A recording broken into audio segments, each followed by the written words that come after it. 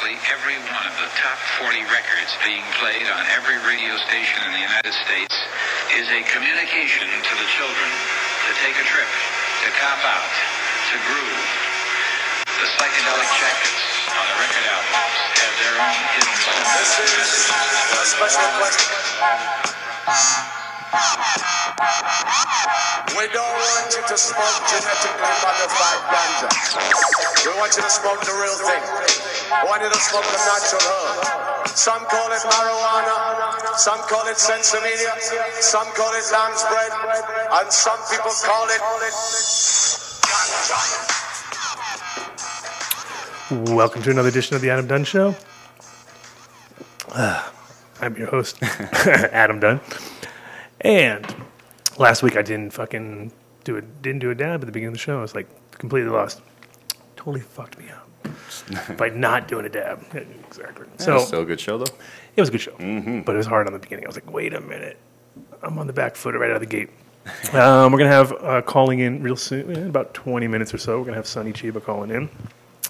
And then a little later in the show, we're going to have Snowhigh calling in, which we had a lot of requests for people wanting to talk more with him.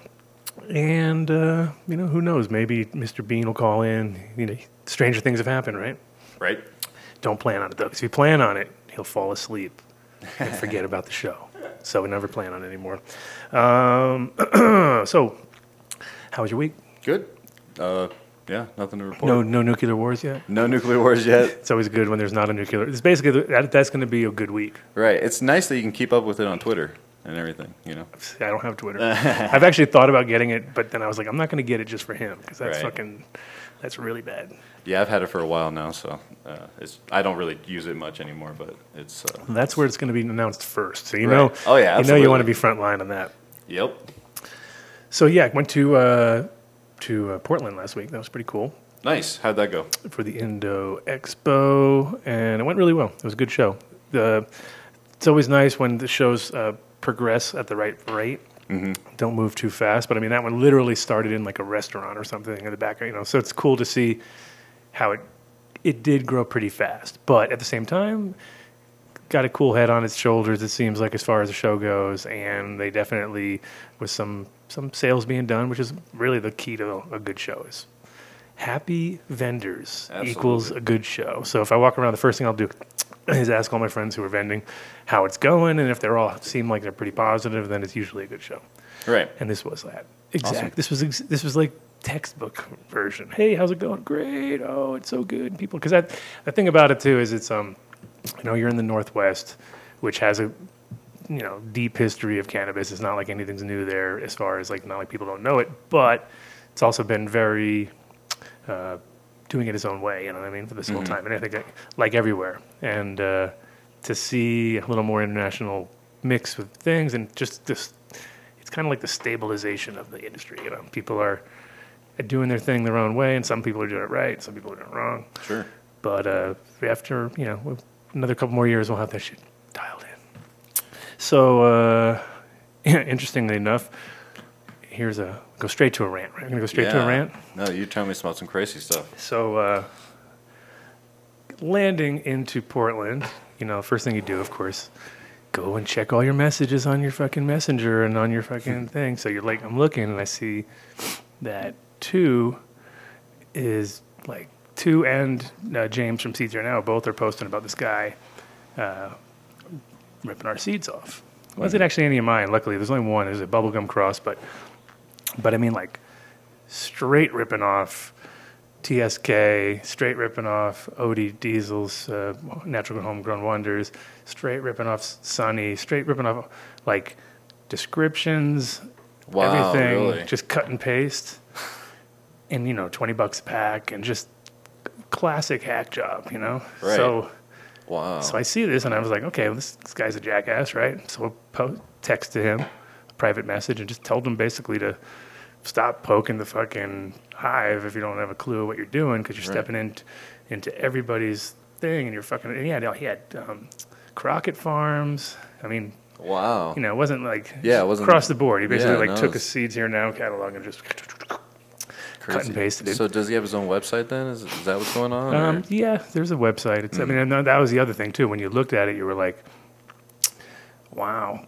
These all have everything has powdery mildew mostly, and if it's not a ripped off photo, a lot of them are like, hey, wait a minute, that's a photo directly from the catalog. Okay, so that's not. Right. But then he had a couple of his own personal photos, and they were like fucking jacked. I mean, the plants looked like they had either russet mites or they definitely had powdery mildew. They were definitely mildew infested, that's for sure. But then beyond that, like they get those multi symptoms going on. Looked terrible. Yeah. Anyway, hippie crack seeds. If you really want to get bad quality seeds, you need to order them from those guys. But yeah, and he was a complete jackass. He basically was racist. He was calling. He basically had one of James's friends who's a chef and makes really good edibles and stuff. And he contacted the guy just because he saw what was going on, and didn't even really get into anything. And all of a sudden, this guy's coming back like, "You white cracker ass motherfucker!" And this guy's an Asian dude. So this guy's like, "Okay."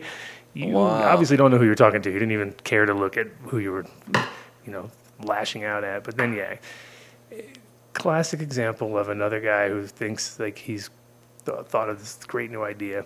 And I actually see a big trend. It's like a trend which is kind of like, it's kind of sad, but it's like if you notice, every other person has got an auction going on now too. Yeah. I'm like, when did it become legal to now auction seeds? Is that just a typical thing? You can just do that, I guess? I guess everybody can just auction seeds. You know what I mean? Yeah. And I can see when you're doing it for charity, it makes sense. You're doing it for somebody, for a cause. But when you're straight up just selling seeds, but it's in an auction setting, I don't know. It doesn't seem like it's a very, Seedsaholic, sure, there's a real setup. They actually paid for the back line, making it all official. You know what I mean?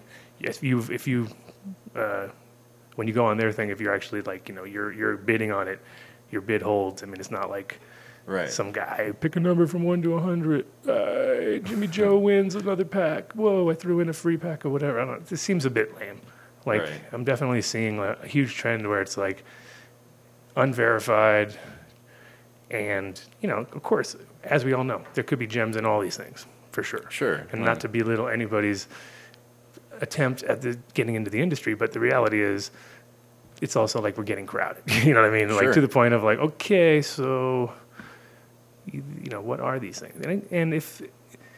But I can't nobody can hold back because it is an industry where it's always been an underground fucking piratey industry to begin with. So we already knew that, but there is getting to the point where it's kind of like, okay, well, I don't know if we really need that.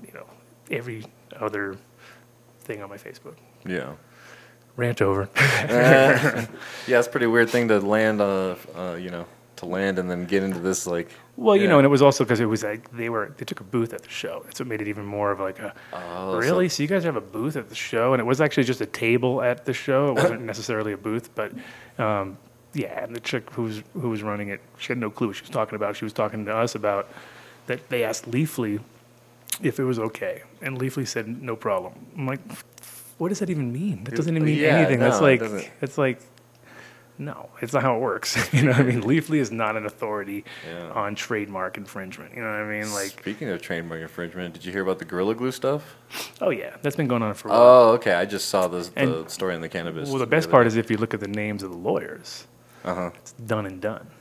Oh yeah, Done and Done have brought the case against them. They are representing the real Gorilla Glue. Oh right. So that's crazy. I was like, whoa, Done and Done. You definitely don't want them after you. Right. Yeah, absolutely. I wonder what's going to happen with that. But it's pretty insane that because there's a lot. I mean, I can't think of any right off the top of my head of other strain names that are like probably like trademarked or something like that. But there's plenty. There's so many. Yeah. There's so many because people haven't really thought too far ahead, like future-proof their thing, and they're like, oh, I'm going to base it all off of Yoda, or I'm going to base it all off of some Disney character, or I'm going to base it all off. It's like, you might run into a problem at a certain point because every single one of those things are incredibly protected. People just literally like sitting around all day waiting for people to just step into their trap and name something after it. Even the guy that was making those replica lightsaber things. You ever seen that? Where he had like lightsaber. He had like a whole thing where it was like in the same font, and it was lightsaber parties or lightsaber. And they had like in the park where everyone would bring their lightsabers and they'd all be fighting in the park. But it was all And he got his ass fucking reamed, of course. He was doing it for years, too. He did it for a couple of Yeah. years, and everybody thought it was cool, and he was building his own lightsabers, and they were more durable than the one, the GP ones you get, and they were Sure. like, people were really fighting with them and getting serious and creating leagues and all this shit, and then all of a sudden they came down and just were like, oh, by the way, this saber is, you can't even use the word saber, you can't use the word light, you can't use anything Yeah, close right. to it. So yeah, you don't want to fuck around with those corporations. I mean, Sure. there's some that are gonna be happy when you use their name. I mean, it was just kind of funny how we did during the last with the Purple Urkel story, how it really was Urkel. You know what I mean? Right. And at the end of the day, it was like pretty much we all thought that, Right. but we weren't sure. Sure.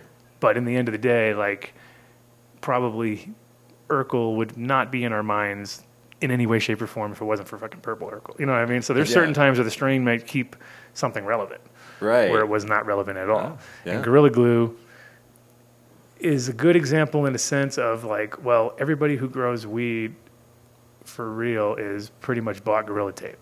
And I think the fact that we right. associate with Gorilla Glue, that I would buy Gorilla Tape, even though maybe another tape might even be better. Who knows? Even though Gorilla Or Glue is cheaper. definitely cheaper. We Yeah. know that, 100% cheaper. So Yeah, but- you can look at it from both ways. You know what I Yeah. mean? Like there's definitely times where weed, like people are lucky because all of a sudden they're relevant because some weed is named after whatever they're doing at that particular moment. And that's happened a bunch of times, I think. Yeah. Not that I can actually pull one out of my brain Right. right now. Yeah. I was but trying to think of something too, but I can't. I but can't think of anything. I know it's happened. Right. But then there's other companies too, like for instance, all the butane companies. How freaked out are they right now with their sales spike? You know what I mean? It's like, so culturally,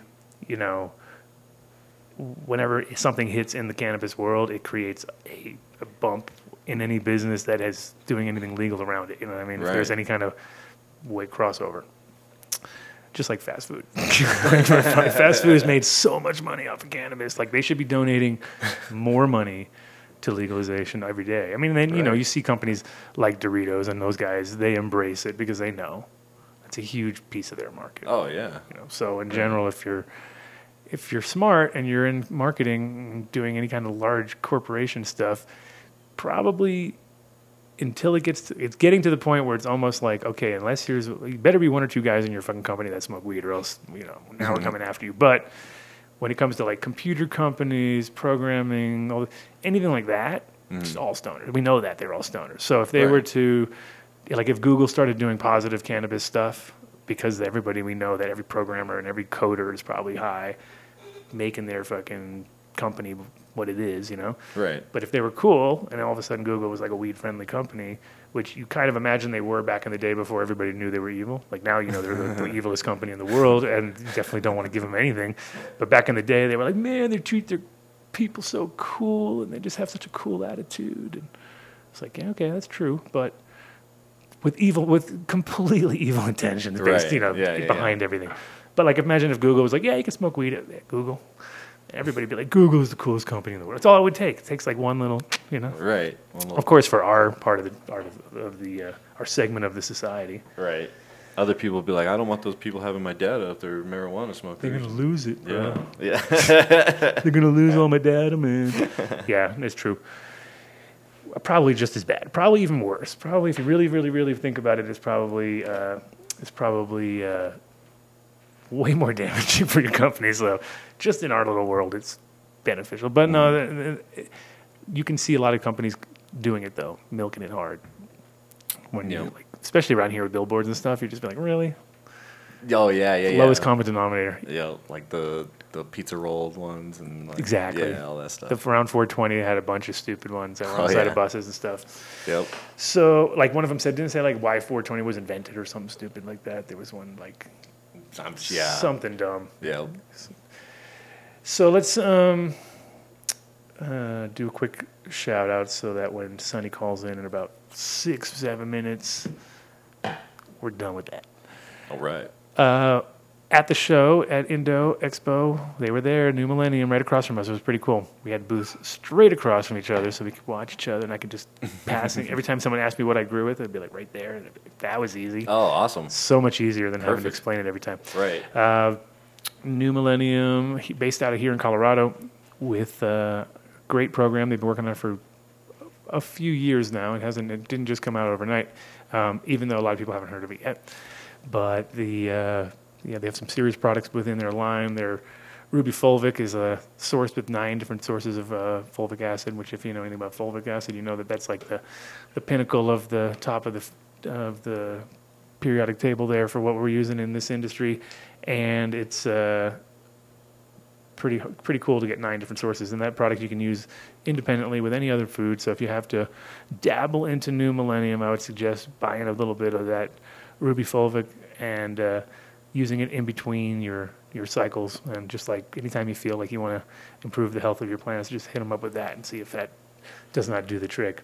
But they have the whole complete line, again, based on seasons. So it's really cool. It's really easy to kind of piece it together. They also have a nutrient calculator online. They have you can figure out your schedules. They have a couple different formulas. They have a kind of a mild one, mellow, and then they have a more pro version. Brings in a couple other products like the Green Sensation from Playground, which is a really awesome additive. And one thing they do run all the time for most of their stuff is Bud Swell, which I love. So I get free advertisement on my show all the time just because I've been using it for so long. Yeah. But it makes me feel confident that they are on the same tip when we're using, something like that product alongside with what they have.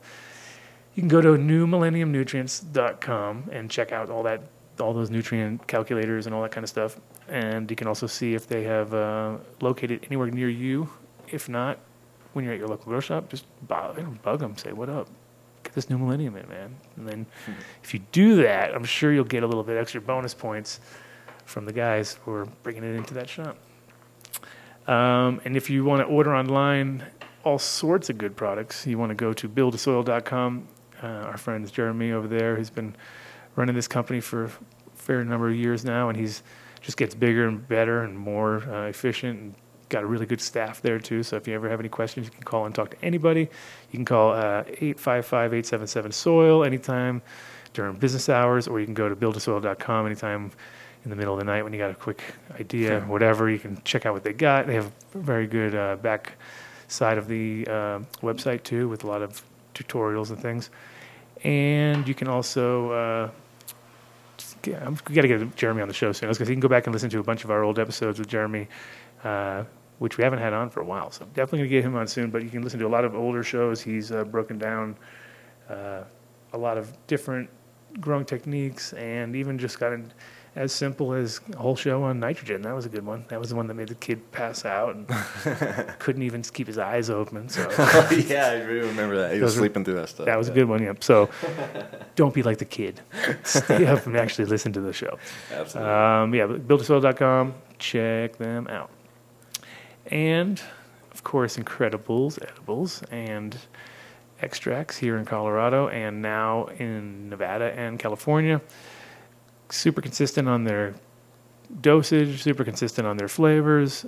Got a good coverage of all sorts of great new flavors that we haven't even tried. A couple of new, the winter mint I haven't tried, the pistachio I have not tried.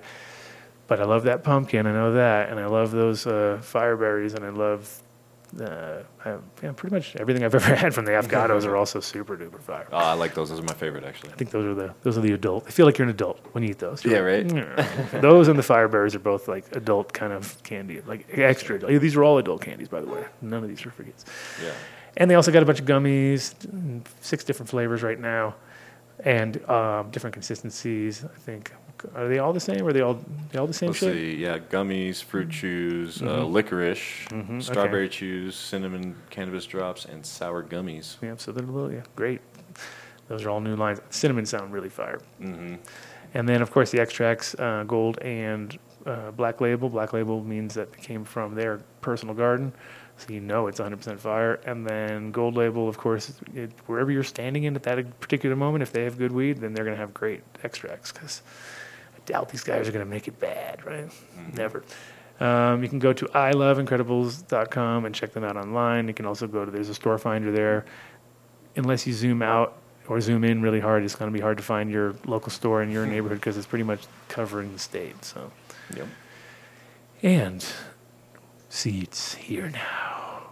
The guys are bringing the next two guests that we're going to have on the show. Sonny Cheba's on there, is in his corral.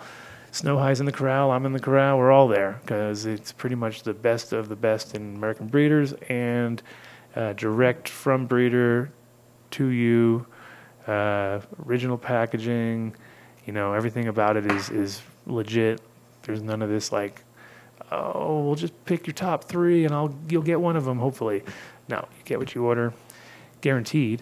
And if you don't like what he grows, then you just tell him and he'll replace it. No problem. It's worth keeping the customer happy, which is what it's about. And we're talking about seeds here, so it's like literally things can go weird. We never you could have all males. It's possible. Things happen. Mm-hmm. We know. Yeah, you can go. Oh, there we go, Mr. On Time. Put him on the side, or he can help us. Yo, Mr. Sonny Cheba. What are you on time or something? Oh yeah, I'm on time, man. I guess so. So we're just doing the Seeds Here Now plug, so you can feel free to join in anytime and just mumble Seeds Here Now or do whatever you want. But I was just telling everybody how awesome their customer service is and the fact that they have original packaging and they have the real breeders and they're not doing any kind of top 3 choices and any of that kind of crap that people have had to deal with for so long when ordering seeds. Your experiences have been great, right? Of course. Yeah, absolutely. And there aren't many companies out there who offer a 100% satisfaction guarantee taking care of their customers. So that's very cool. On living material even, which is like, back when I used to work at Sensi Seeds, people would come back and want to get free seeds, and I was told by Ben and all those guys, you just tell them it's living germplasm. It cannot give you no money back. No money. Nothing. Maybe. I'd have to squeeze it. To get a free pack out of them was rough. Sometimes I'd have to really convince them. I'd be like, but these guys paid like $5,000. They didn't get nothing. So, no, definitely best policy when it comes to customer service. And also just the fact that he's dealing with 35 assholes like us that are all on his case, and he's keeping us happy. So if that's the case, that alone speaks for itself, because you know how hard it is to keep your vendors happy when you're dealing with people in any kind of industry like this. That's one day to the next. Who knows what the fuck's going on, right? Right. So no, if you did. So we're just gonna. He does a good job. He does a great job. So if you want to get any seeds, you need to go to seedsherenow.com. You can also check out their Seedaholics site, seedaholics.com, and check out what there's a link on their site than this site, right? So you just jump from. You just go to auctions and then boom, auctions, and then you can check out a real auction, not just some random guy claiming auction, picking out one between 1 and 1,000, and you win. Now these are like real auctions done properly on real time, which is also a nice added touch, because to build the back line of the back door of all the backside of all this fucking internet shit is a bitch and pain in the ass, and keeping it going and keeping everybody happy, because how people are. Internet people want that stuff now. Oh, yeah. Now. I pushed the button 3/100 of a second ago. I want it now. Yep. So Seeds Here Now. Don't take the now too literally though. It could be like a day or 2 or 3. So welcome to the show, Sonny. Finally, we actually we told you were going to be on the show like the last 3 weeks, didn't we? Like, you're on the show. You're on the show. You're like, you didn't even believe you were going to be on the show. You're like, I'm not even on the show. No, you're here. You are here. Yeah, I was wondering if you're actually going to get me on today. I know, right? Well, I'm impressed. Good. Oh, no, that's good. We aim to impress out here. You know that. We had a fun weekend out there, and I gave everybody the little lowdown on the trolls that we had to deal with in the beginning of the show and during show. Right. And the fact that Leafly are now the overlords of all trademark deals. So now we know. At least we know that's who we should have been talking to the whole time. No, definitely not. Yeah, a lot of people look at Leafly and you see these trademark symbols next to every name, and it had me wondering at first what's going on, are they trying to trademark, everybody's strain names, or, it comes down to the tile there. The tile there with the little chemistry logo with the initials of the strain, that is what's trademarked. That is their, their little logo. Yeah, that makes sense. As far as Leafly goes, that's it, Yeah, that makes sense. So. I like that explanation, because I didn't even think about the fact that that's what the untrained eye may see when they look. They're like, oh, look, Right. trademarked. They own them all. It's like, really? Wow, that'd be a good company. No wonder they were. I mean, that's the thing is Leafly, it was one of those companies when they came out. It's like the classic where, we're all nuts and bolts kind of guys, and we're all like, hey, I make this and I put it in here and I give it to you and you give me that, and it's all like makes sense, And then you get a company like that comes in and is like sucking up all this information, and then all of a sudden you find out that they're selling for some crazy amount of money, and you're like, the fuck do they even do? Like, do they do anything? Like, Right. Drives people like myself nuts sometimes, because I'm like, wait a minute. So we just fed them all that information and now they're going to get paid for it? Like, that doesn't even make any sense. But I guess it And there's still a lot of misinformation on their site, in regards to which strains are what and what are the parents of these strains or who actually made some of them. So they're getting on top of it a little bit more from what I see and from my understanding. Talking about we had those other guys. We had the other guys on the show. What was their name again? What was the other guy's names? You remember? The other site? Come on. You can do it. Sunny. I the know other you know. site. The other guys Follows? there was another site that we met at the show that James is working with that I feel bad that I can't remember. It's got like a Canon something name in it. Canafo. Canafo? Canafo. Canafo, I think. Canafo, that's what it is. Canafo. Like the ones that... Canaflow, yep. Yep. And so those guys were like... They were actually more cool when you went and looked at it, because they tagged anything, and like they did like meta tagging of everything. So like literally, if I put in Sage and Sour into their search engine, anything and everything, not just like seeds. It's like it goes into videos, it goes into rap songs that maybe even used it, and they're just like it was pretty intense. I was like, wow, this is like about 10 more pages than I would have expected. You know what I mean? When I punched in MK Ultra or something like that and TH Seeds. So they definitely did their homework, and That's very cool. they're apparently, it's all the same idea, except it's a little bit more, and it's funny because it looks like the same, doesn't it? It kind of looks the same, right? When you pulled it up, you're like, Yeah, yeah, right. it kind of looks the same. Has the same color scheme. Same for color the indica, scheme. sativa. But and what the thing is that most people don't realize it, because they jump on it the first page, they see the strains, and they don't realize there's all those other things going on. So there's more to it than just that page. There's like a whole other whole other levels. So did you catch any crazy new? I usually pick like one nugget per show. Did you get any nuggets at the show? Yeah, I got some nuggets at the show. You did? Yeah, I there's some nice samples that I got. One of the ones that stuck out to me as far as flower samples, somebody brought a nice sample of some old C4, some Chimera work. That was pretty interesting. And then I got some sauce of my pink lemonade, which is absolutely phenomenal. Great stuff.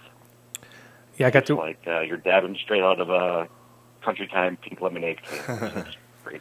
Right.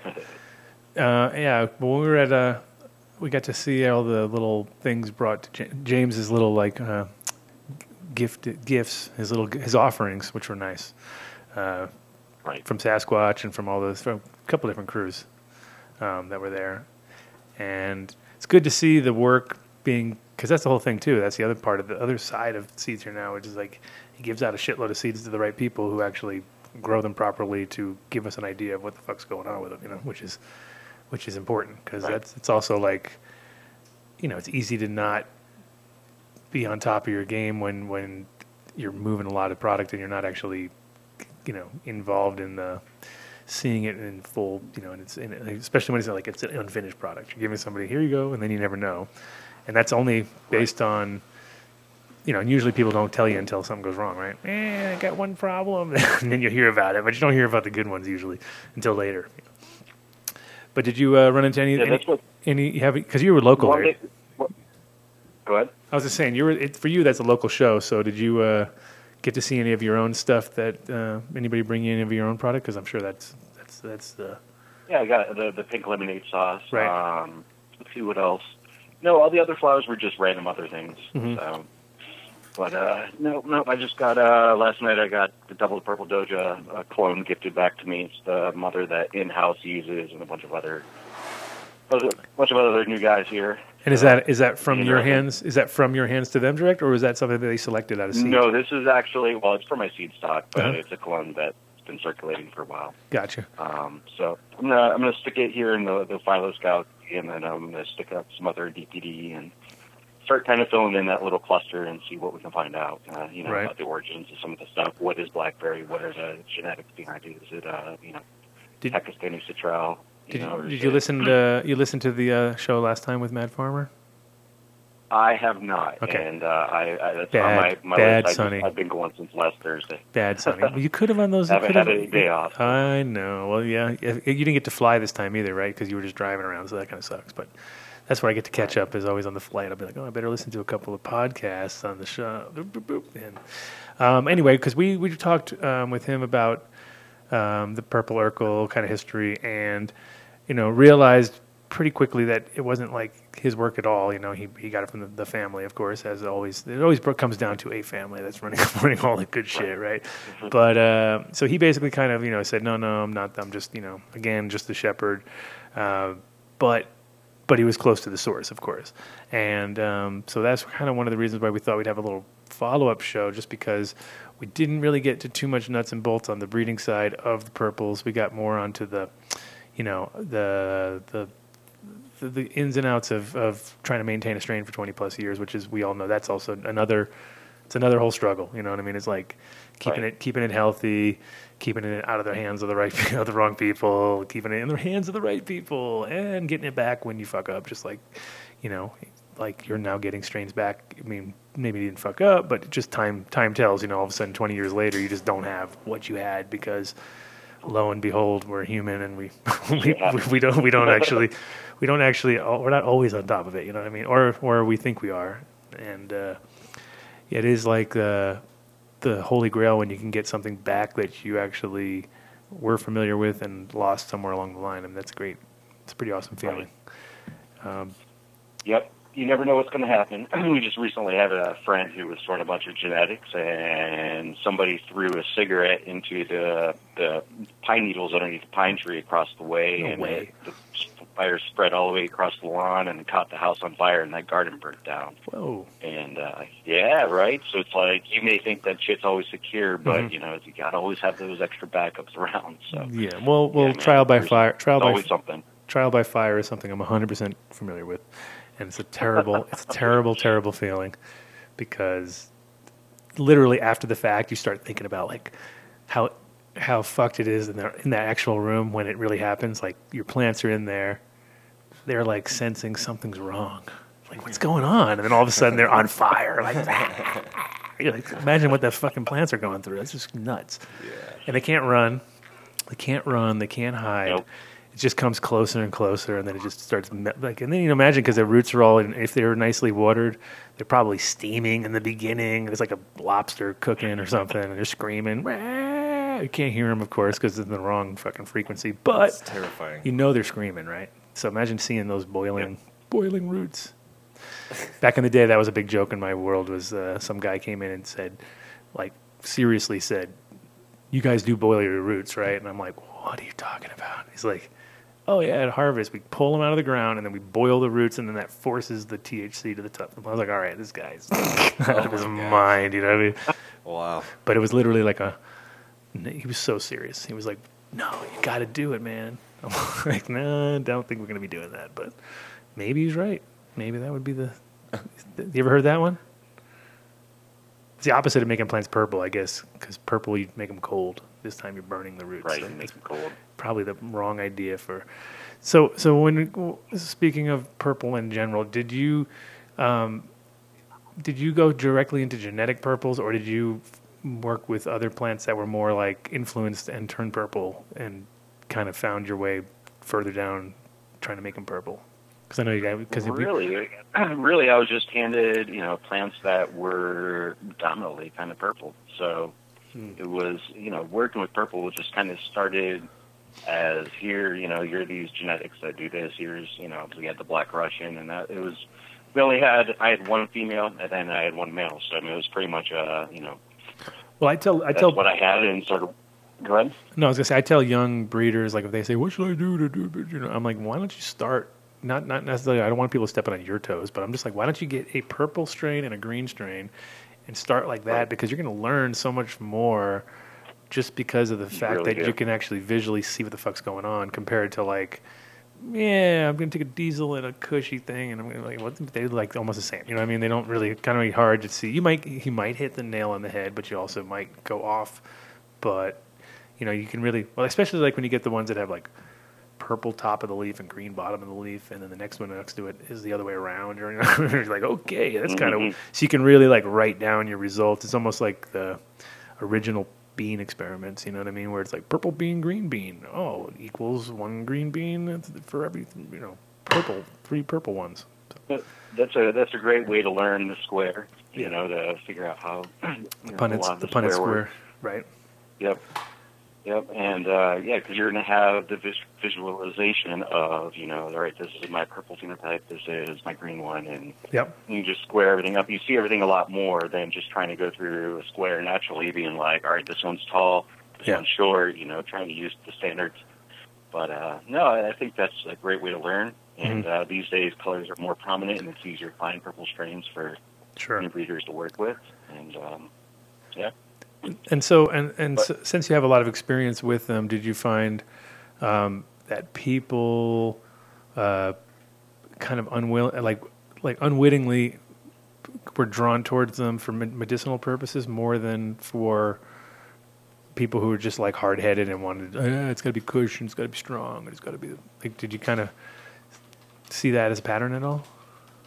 Well, people are always they're purple in color in general. Really, just it's very appealing to purple or people, not purple. But so that's something that's very attractive. There's definitely certain types of people that see that and they've have experiences with purple varieties and they haven't been too potent and they have that stigma in their head that that's not going to get me high. I just want that Uchi Kush. And there are some outdoor growers I know that don't like to run purples because, after it sits and cures in the bag, it goes from that beautiful purple to like a dark gray, or it just kind of changes colors. And people, that tends to be produce flowers that have less bag appeal. Sure. But as far as medicinals, I think, so I started working with purple, and I kind of started wondering, what causes these colors to happen. And that's kind of when in my personal discoveries, I discovered the anthocyanins, and that's what was making these plants purple. Okay. And anthocyanins are, they're wonderful. Basically, so let's talk about like the food group for a minute. So when you look at foods, all the foods that have anthocyanins are like grapes, pomegranates, and really heavy antioxidant-rich plants. Sure. And the same thing goes for cannabis, so the same anthocyanins that are in the cannabis strains, they may not be so incredibly potent, but they have a huge, wonderful terpene level, and they have all these hidden unknowns that are in there. And that's kind of been my belief for like the past 10 years is there's a lot more going on with cannabis that have these anthocyanins in there that I think in the next few years, now that we have science being able to work with us, that's one of the most beautiful things about this age and time is we have all these groups of people who don't have the backgrounds that we have. They have all the scientific backgrounds, and they're able to, kind of step out the shadows and work with all of us. And, now this is really, the next couple of years, I think we're going to see a lot of like the terpenes that don't have names and the cannabinoids that don't have names. Mm-hmm. So we're going to, really start filling out a lot of those and figuring out exactly what they are, what they do. And the same thing with anthocyanins. I think that's something that we're really going to see. Like, oh, wait a minute, there is something more here with these plants just besides the cannabinoids and the terpenes. So, I don't know, that's my 2 cents on it. And, just, back in the day, just smoking the purples, I always knew that there was something else there. Mm-hmm. And medicinally and therapeutically, they always treat me, a little bit different. And I noticed I noticed more. I was never a really big purple fan because in Holland, they really would.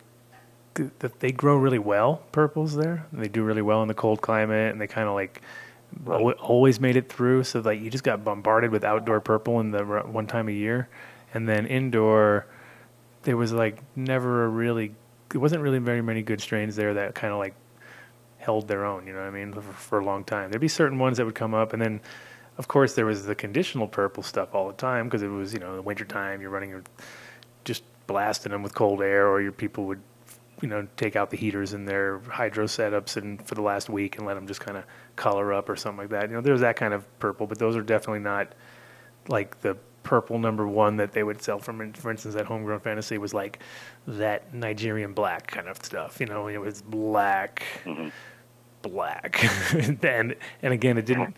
Right. It was like a lot of leaves, very leafy, but it would produce, decent looking buds. And again, Holland is like the worst outdoor condition place. So it's one of those things where it's like all the humidity and stuff of the Northwest without any of the nature, so there's no ecosystem at all. It's like a bunch of sterile, weird, the soil is all reclaimed and not very good. So it's like Holland that was the other good part about growing seeds in Holland, is I always felt like whatever you produced there, whenever they would go somewhere that was like Cali or Oregon or something like that, they'd be so fucking happy. They'd be like, oh my God, this is awesome.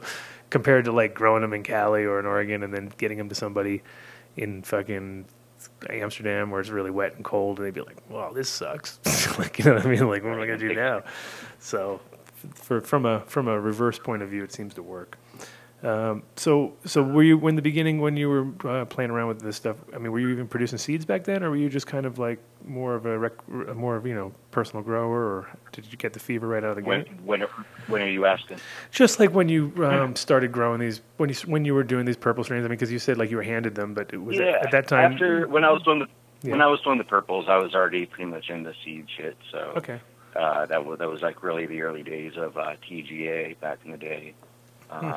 When TGA was coming online. So I was already producing some stuff like the Lemon Freeze and some of my other varieties. But then the purples were kind of the second lead into like the next big project that I did for a few years there. And that's solely what I focused on there, which is breeding purple. So and you got the most response out of it, I guess, because people really, I mean, then it was also a little bit more, I guess, of an online presence. You weren't really going to shows and things, right? You were just kind of doing everything through them and through online. And so what was it like being in that kind of, because I know that was definitely it's always about timing with anything, especially cannabis related. Like sometimes, there'll be a whole group of people and you're doing stuff and you're working, you're doing your thing, and you might even at that moment in time be the only ones doing whatever you're doing, just because everybody's pretty innovative, but also kind of isolated, like we're not everybody's taking everybody's tech. Maybe nowadays a little different, because I mean it's gotten a little quicker.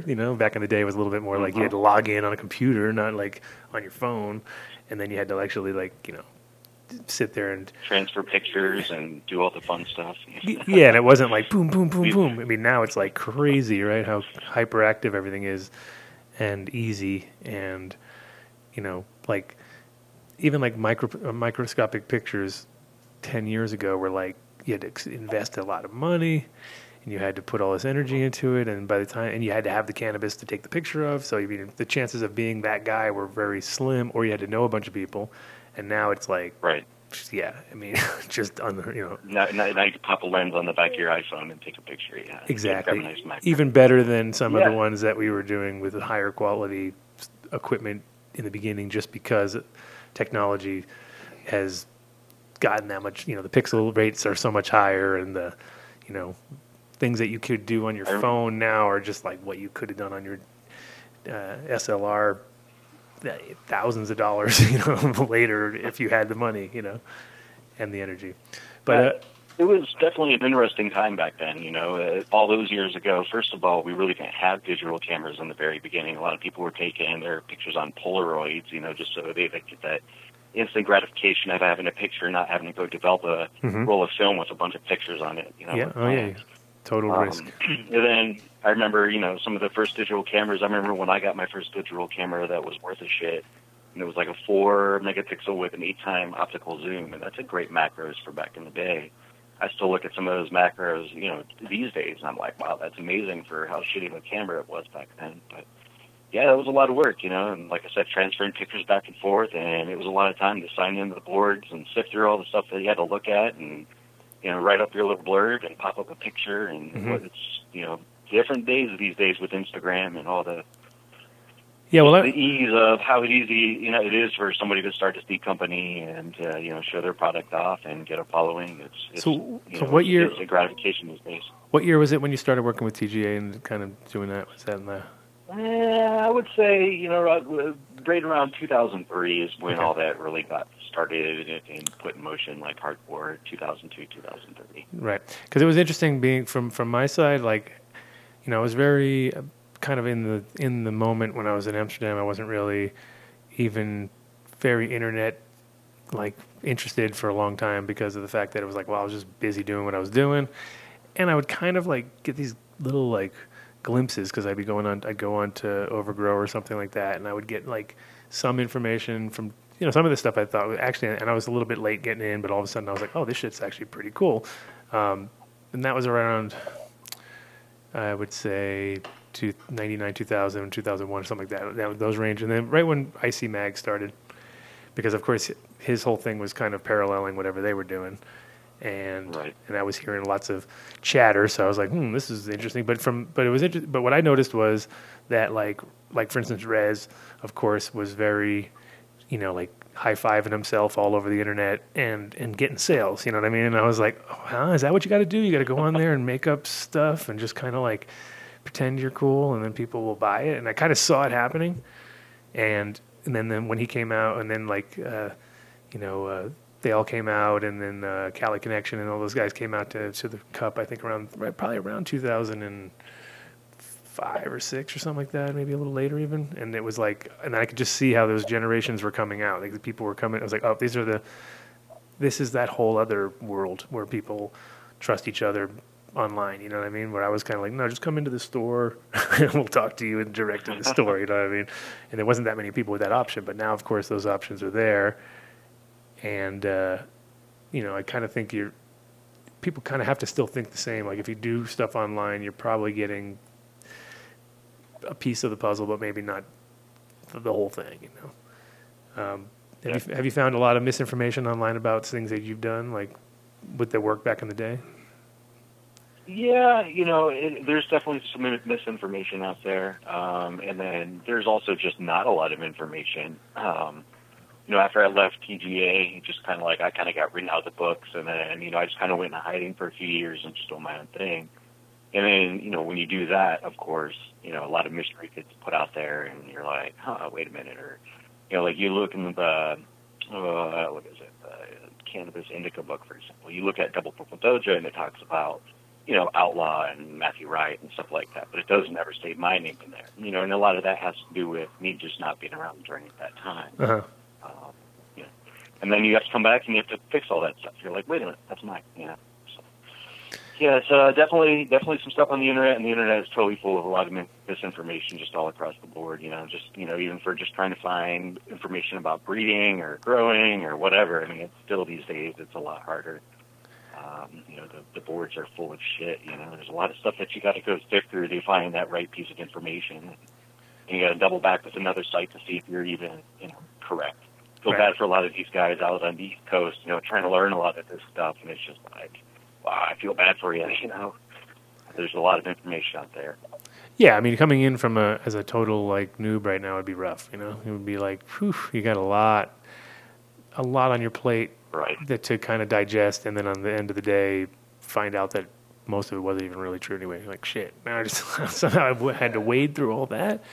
Yeah, and I mean, it is like when I was about, I guess 20 or so, and I was, traveling and doing things, and pre going to Amsterdam was like the year I kind of like decided I was going to go there. But it was like if you take that time period and you kind of compare it to now, and there was not very good information at that time, but there was a few books and there was a few things, and I remember like it had had the Bible, and you had Jorge's book, and you had Ed's books, and you had but it was like the time when I wasn't really growing yet, and I was just trying to like imagine growing, and it was like compared to now where because then it was just like there was so many unanswered questions and there was really nowhere to go to, and now it's the opposite. There's too much information, so you almost have to now you have to chisel your way through, and not listen to somebody else who's just claiming 4 pounds of light and all the all the things we know, like no, don't listen to that. That's a bad idea, because it's bullshit at that point. And I mean, Oregon's. I think you guys and you've been in Oregon the whole time, right? Like you haven't really moved from anywhere particular. Nope. Yeah, this has been my home. You've just been your home the whole time. I mean, I was saying earlier in the show that I think Oregon's one of the more mature markets here in general before it became legal. You know what I mean? Just in the sense of always having, a pretty solid group of growers, pretty solid group of consumers were pretty well educated for what they were, and also self-sufficient. Which a lot of states aren't. I mean, they just don't even have that. So for them, they're starting from scratch. What happened with so did you support the whole medical thing, and then that kind of just fell apart up there, didn't it? Or did it?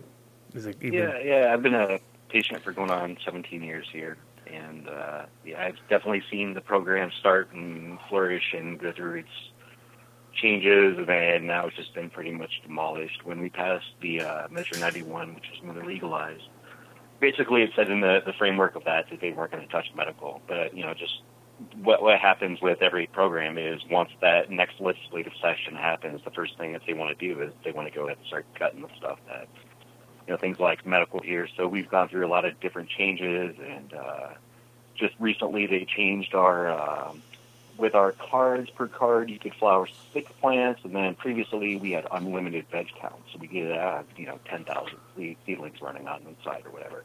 And now they just took that down to 12, so that was a real big kick in the nuts here. So, and unfortunately, a lot of patients around here, everybody's going wrecked, and a lot of these patients are losing their growers because all their growers are switching over to the rec system, and there are a lot of people really need medicine that are really getting screwed over.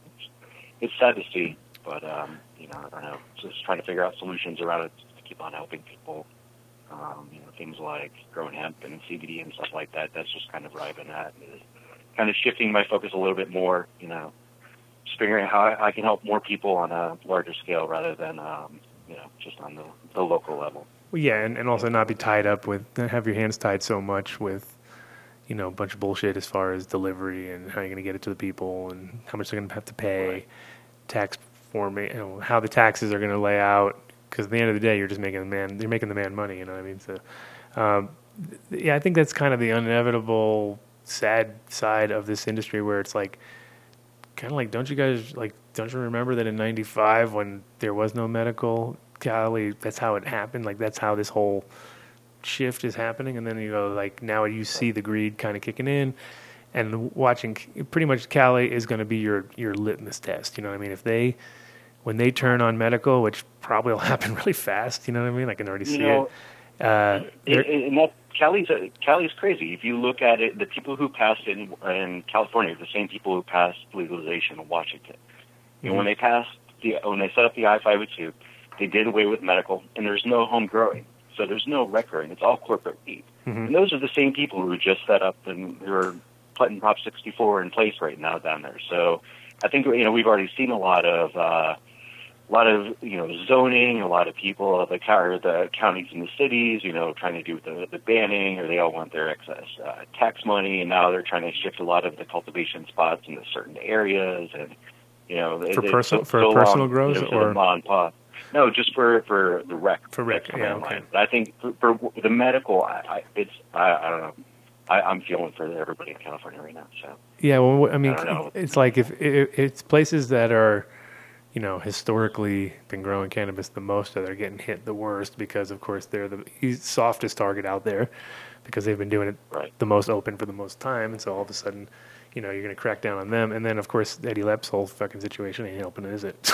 that's like a shit show on top of everything, like where it's just turning that county into it's going to be a nightmare there. I feel sorry for anybody who lives there, because he's definitely put a target on everybody's back there, big time. And I saw some stuff where it was just like all the locals were getting, because this is what we've done. We've armed our people with way too much technology.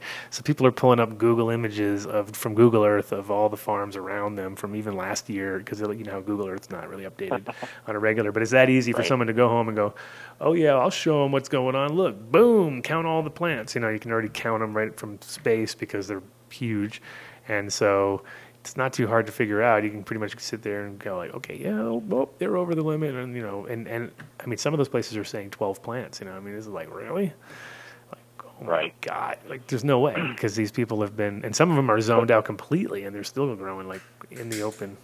So, yeah, I mean, Cali's going to be in for some weird next 2 years or so, 2 or 3 years. And I'm even hearing some things right now about California, how they're talking about doing away with public consumption. So if they do stuff like that, we've already faced that kind of stuff. Washington went through that. There's no more shows in Washington that have consumption. Here in Oregon, we did away with that. There's only one social club here now. Yeah.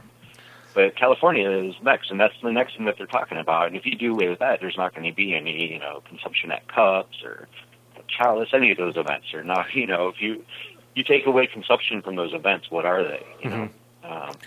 It's so hypocritical too, because of the fact that, I mean, there's so many alcohol related, just, you know, beer conventions and beer shows and hard alcohol. I mean, you go to tequila, you can walk around and drink 90 kinds of tequila in the sun, and you know what I mean? It's like, what good is that? You know what I mean? It's not going to do anybody any good. I don't care how little you drink. If you drink 90 different kinds of tequila, you're going to get fucked up.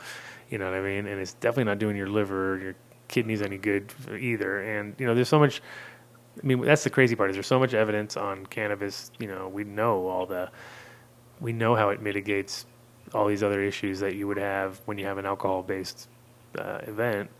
And I don't think any of us, I mean, now that I don't drink beer, I'm like, yeah, I don't think any of us would care if we didn't have alcohol. But I mean, realistically, if it came down to saying, hey, we can't have alcohol at a cannabis event, I'd much rather have a cannabis event anyway. You know what I mean? Because it's like you're gonna go home and actually make it home, first of all. You know what I mean? You're not gonna, and on top of that, you're gonna have a much better crowd. You're gonna have a much better vibe, and it's way easier to tell a bunch of stoners that there's not gonna be beer than to tell a bunch of beer drinkers that there's not gonna be. Hey guys, you know what? We can't have any weed here, okay? And be like, well, whatever.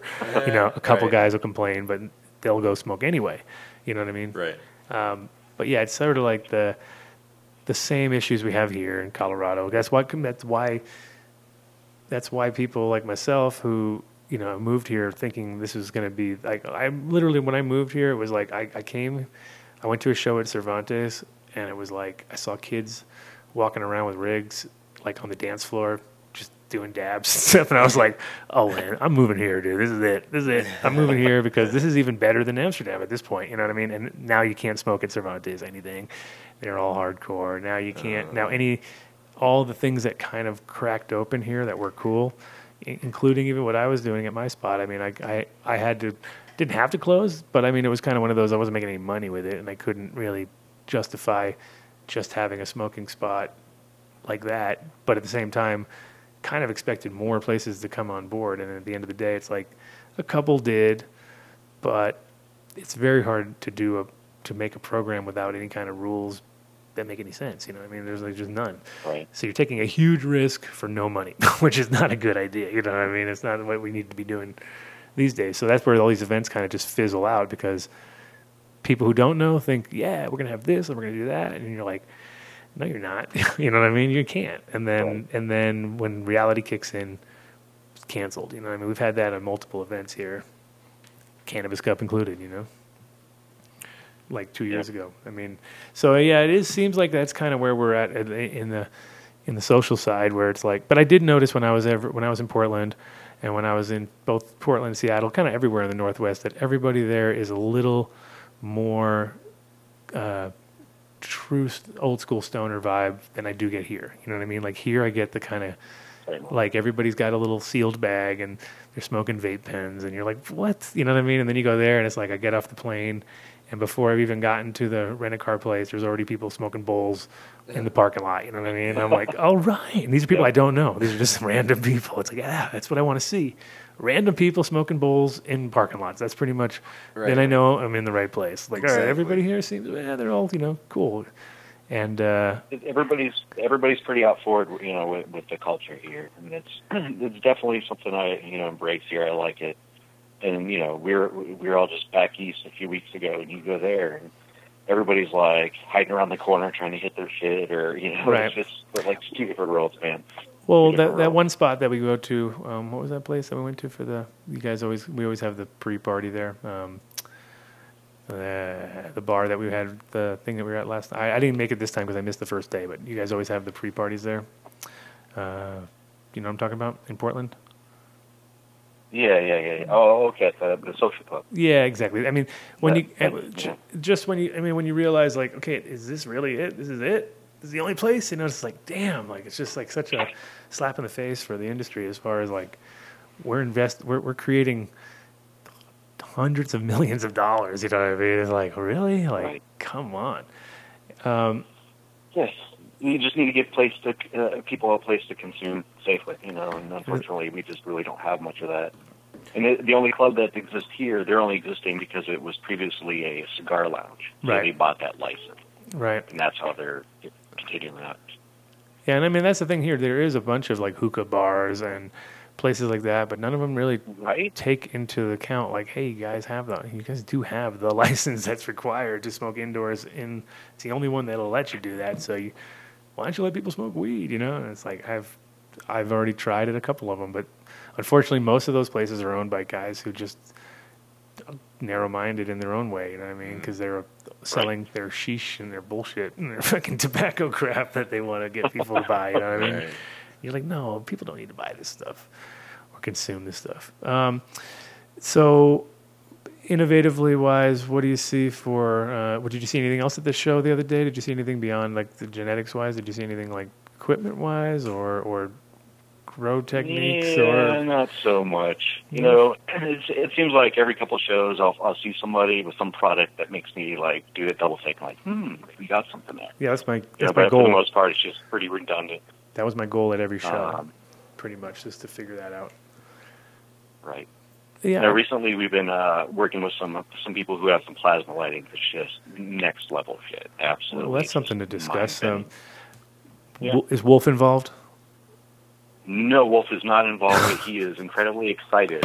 Okay, So when Wolf's excited, Yeah, I was gonna there's say. something going on there. I was going to say. Because we were talking about plasma lighting, I think he may have mentioned the same thing. That's why I was asking. Because, for me, plasma is an interesting concept because I was so gung-ho about it when the very, very, very first one came out. It was Theo from Gavita who showed it to me, and it was the number one prototype, and the thing was badass, right? And he took it to Cannabis Cup. I believe it was around 2003 or 4, maybe. It was one of the last ones at this one spot that we used to go to. And anyway, so did a show. I asked him if he could help me out and help me out. I was going to be doing I had like an hour to do a spot, and I was like, man, I need some filler, man. Went out to their spot. He's like, shall we, premiere the first plasma light? I'm like, sure. And the crazy part about the first one, and I guess this is what Wolf told me, that the newer ones from Gavita don't do, which I was pretty like surprised at, because the original one, the whole cool part about it was there was no wires connecting the bulb to the ballast. Everything was done with microwave. Everything's microwaves, right? And and when you actually saw the plasma ball, and you put like a welding mask on, and you look at it, that plasma ball would be rotating like the sun, like a little Death Star or something like that, right? And you'd be like, oh my God, that is the coolest shit ever, right? But apparently, because then my guys from New Millennium were running a test with plasma lighting, and they fucking just had a complete die-off. It was pure plasma, nothing but. And they were like, whoa, that's crazy. And I was like, really? Like, I thought I was supposed to be the closest to the sun spectrum. But apparently the newer ones from Gavita, when they went and actually manufactured them, they didn't do that. They didn't rotate like that. And it was like a lower quality plasma, and apparently didn't work. So it did not work. Works as a supplement light. You can use it in a supplement with another light, but you can't use it on its own, which totally blew my mind. These people have these people have the first plasma. They were the first with the plasma on the market long ago. They've been used in horticulture for some time now. I believe that Gavita tried to reverse engineer their technology, from my understanding. But these lamps have the bulbs are. It looks almost like a crack pipe. It's just like a round sphere with gas inside of it, and it has a long tube. You put the tube up into a magnetron, so there is no ballast. And then it ignites and it spins at 3,000 RPMs per minute. And you put your hand right on it. It does. There's no heat. It's totally incredible. And let's see, the square footprint of this is 20 by 20 meters. Is their footprint? 20. You go on my Instagram page. There's 20 by 20. I mean, if you go on my Instagram page, if you scroll down, there's a picture that has 18 Gavitas on, and we are hanging the lamp on, and then over on the left is just with the plasma light on. And it's mind-blowing. Just one plasma lamp that's just igniting the whole room. I mean, it's just so lit up. Huh. And how many watts is that particular bulb, you know? I believe that one it's like a 1,000-watt replacement. I want to say it's just beneath 1,000 watts. Like the 940 or something like that. Yeah, it's somewhere in like the 900s. Because, what I noticed, and I was really stoked about the original one, was they were showing it in at the Rye, which is a huge convention center in Amsterdam, and they have huge skylights above, and it's like, you know, that certain time of day when the light comes down and it's like literally so thick that if somebody walks through it, they disappear within the light. It's that thick of sunlight.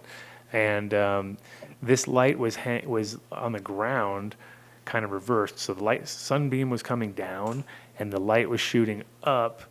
And it really, at the certain moment, you were like looking at it going like, it's exactly the same fucking color. You could really see it was exact. That's it looked awesome. like, it literally looked like it was bouncing off the light and going up off of it, but it was actually the sun. Sunlight just came in at one time, but you know, and an hour later it wasn't there anymore. But for that hour, it was the easiest sales pitch. You could just stand there with people and go, look, natural sunlight, plasma light. And people would be like, fuck, you're right, it's exact.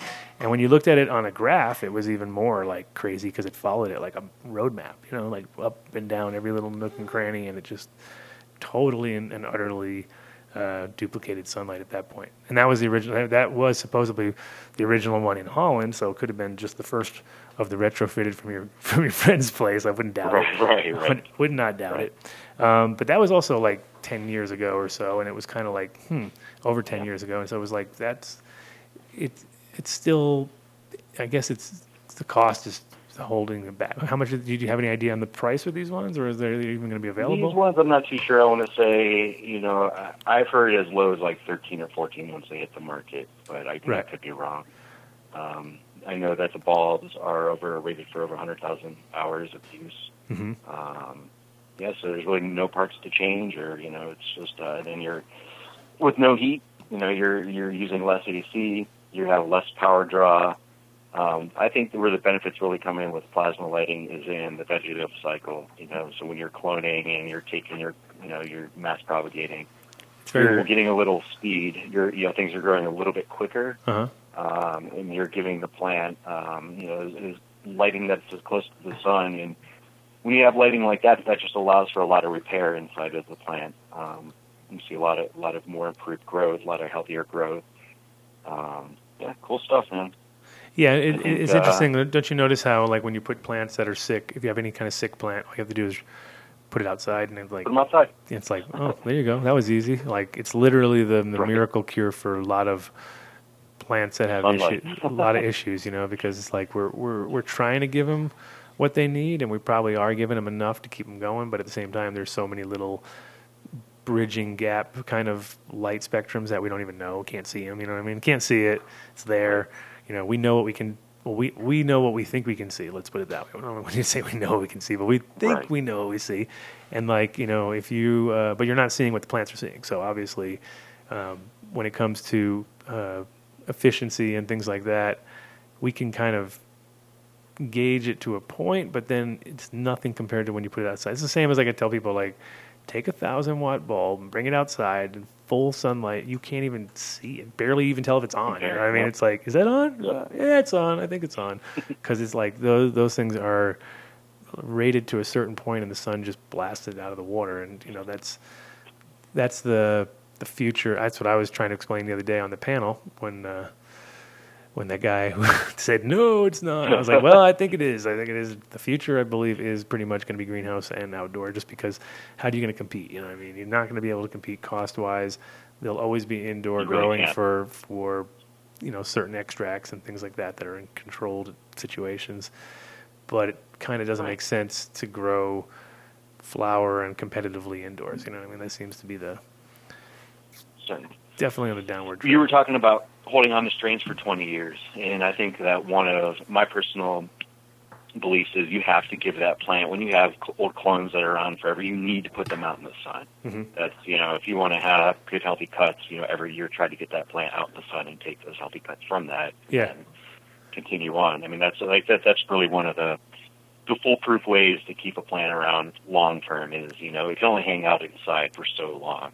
Yep. It really needs to get outside and get that natural sunshine. And isn't it funny when you bring plants out and you can see when they come out for the first time, they're just like freaking out. They're like, what is going on here? Yeah, and then about 3 days later, they're fucking loving life. Like, you come back up, they're just all praying and happy, and just because also they get all that wind and just irregular things. It's not like all the time on the same fucking thing. It's like, oh wow, getting wind from there and getting wind from over here and getting this, getting that.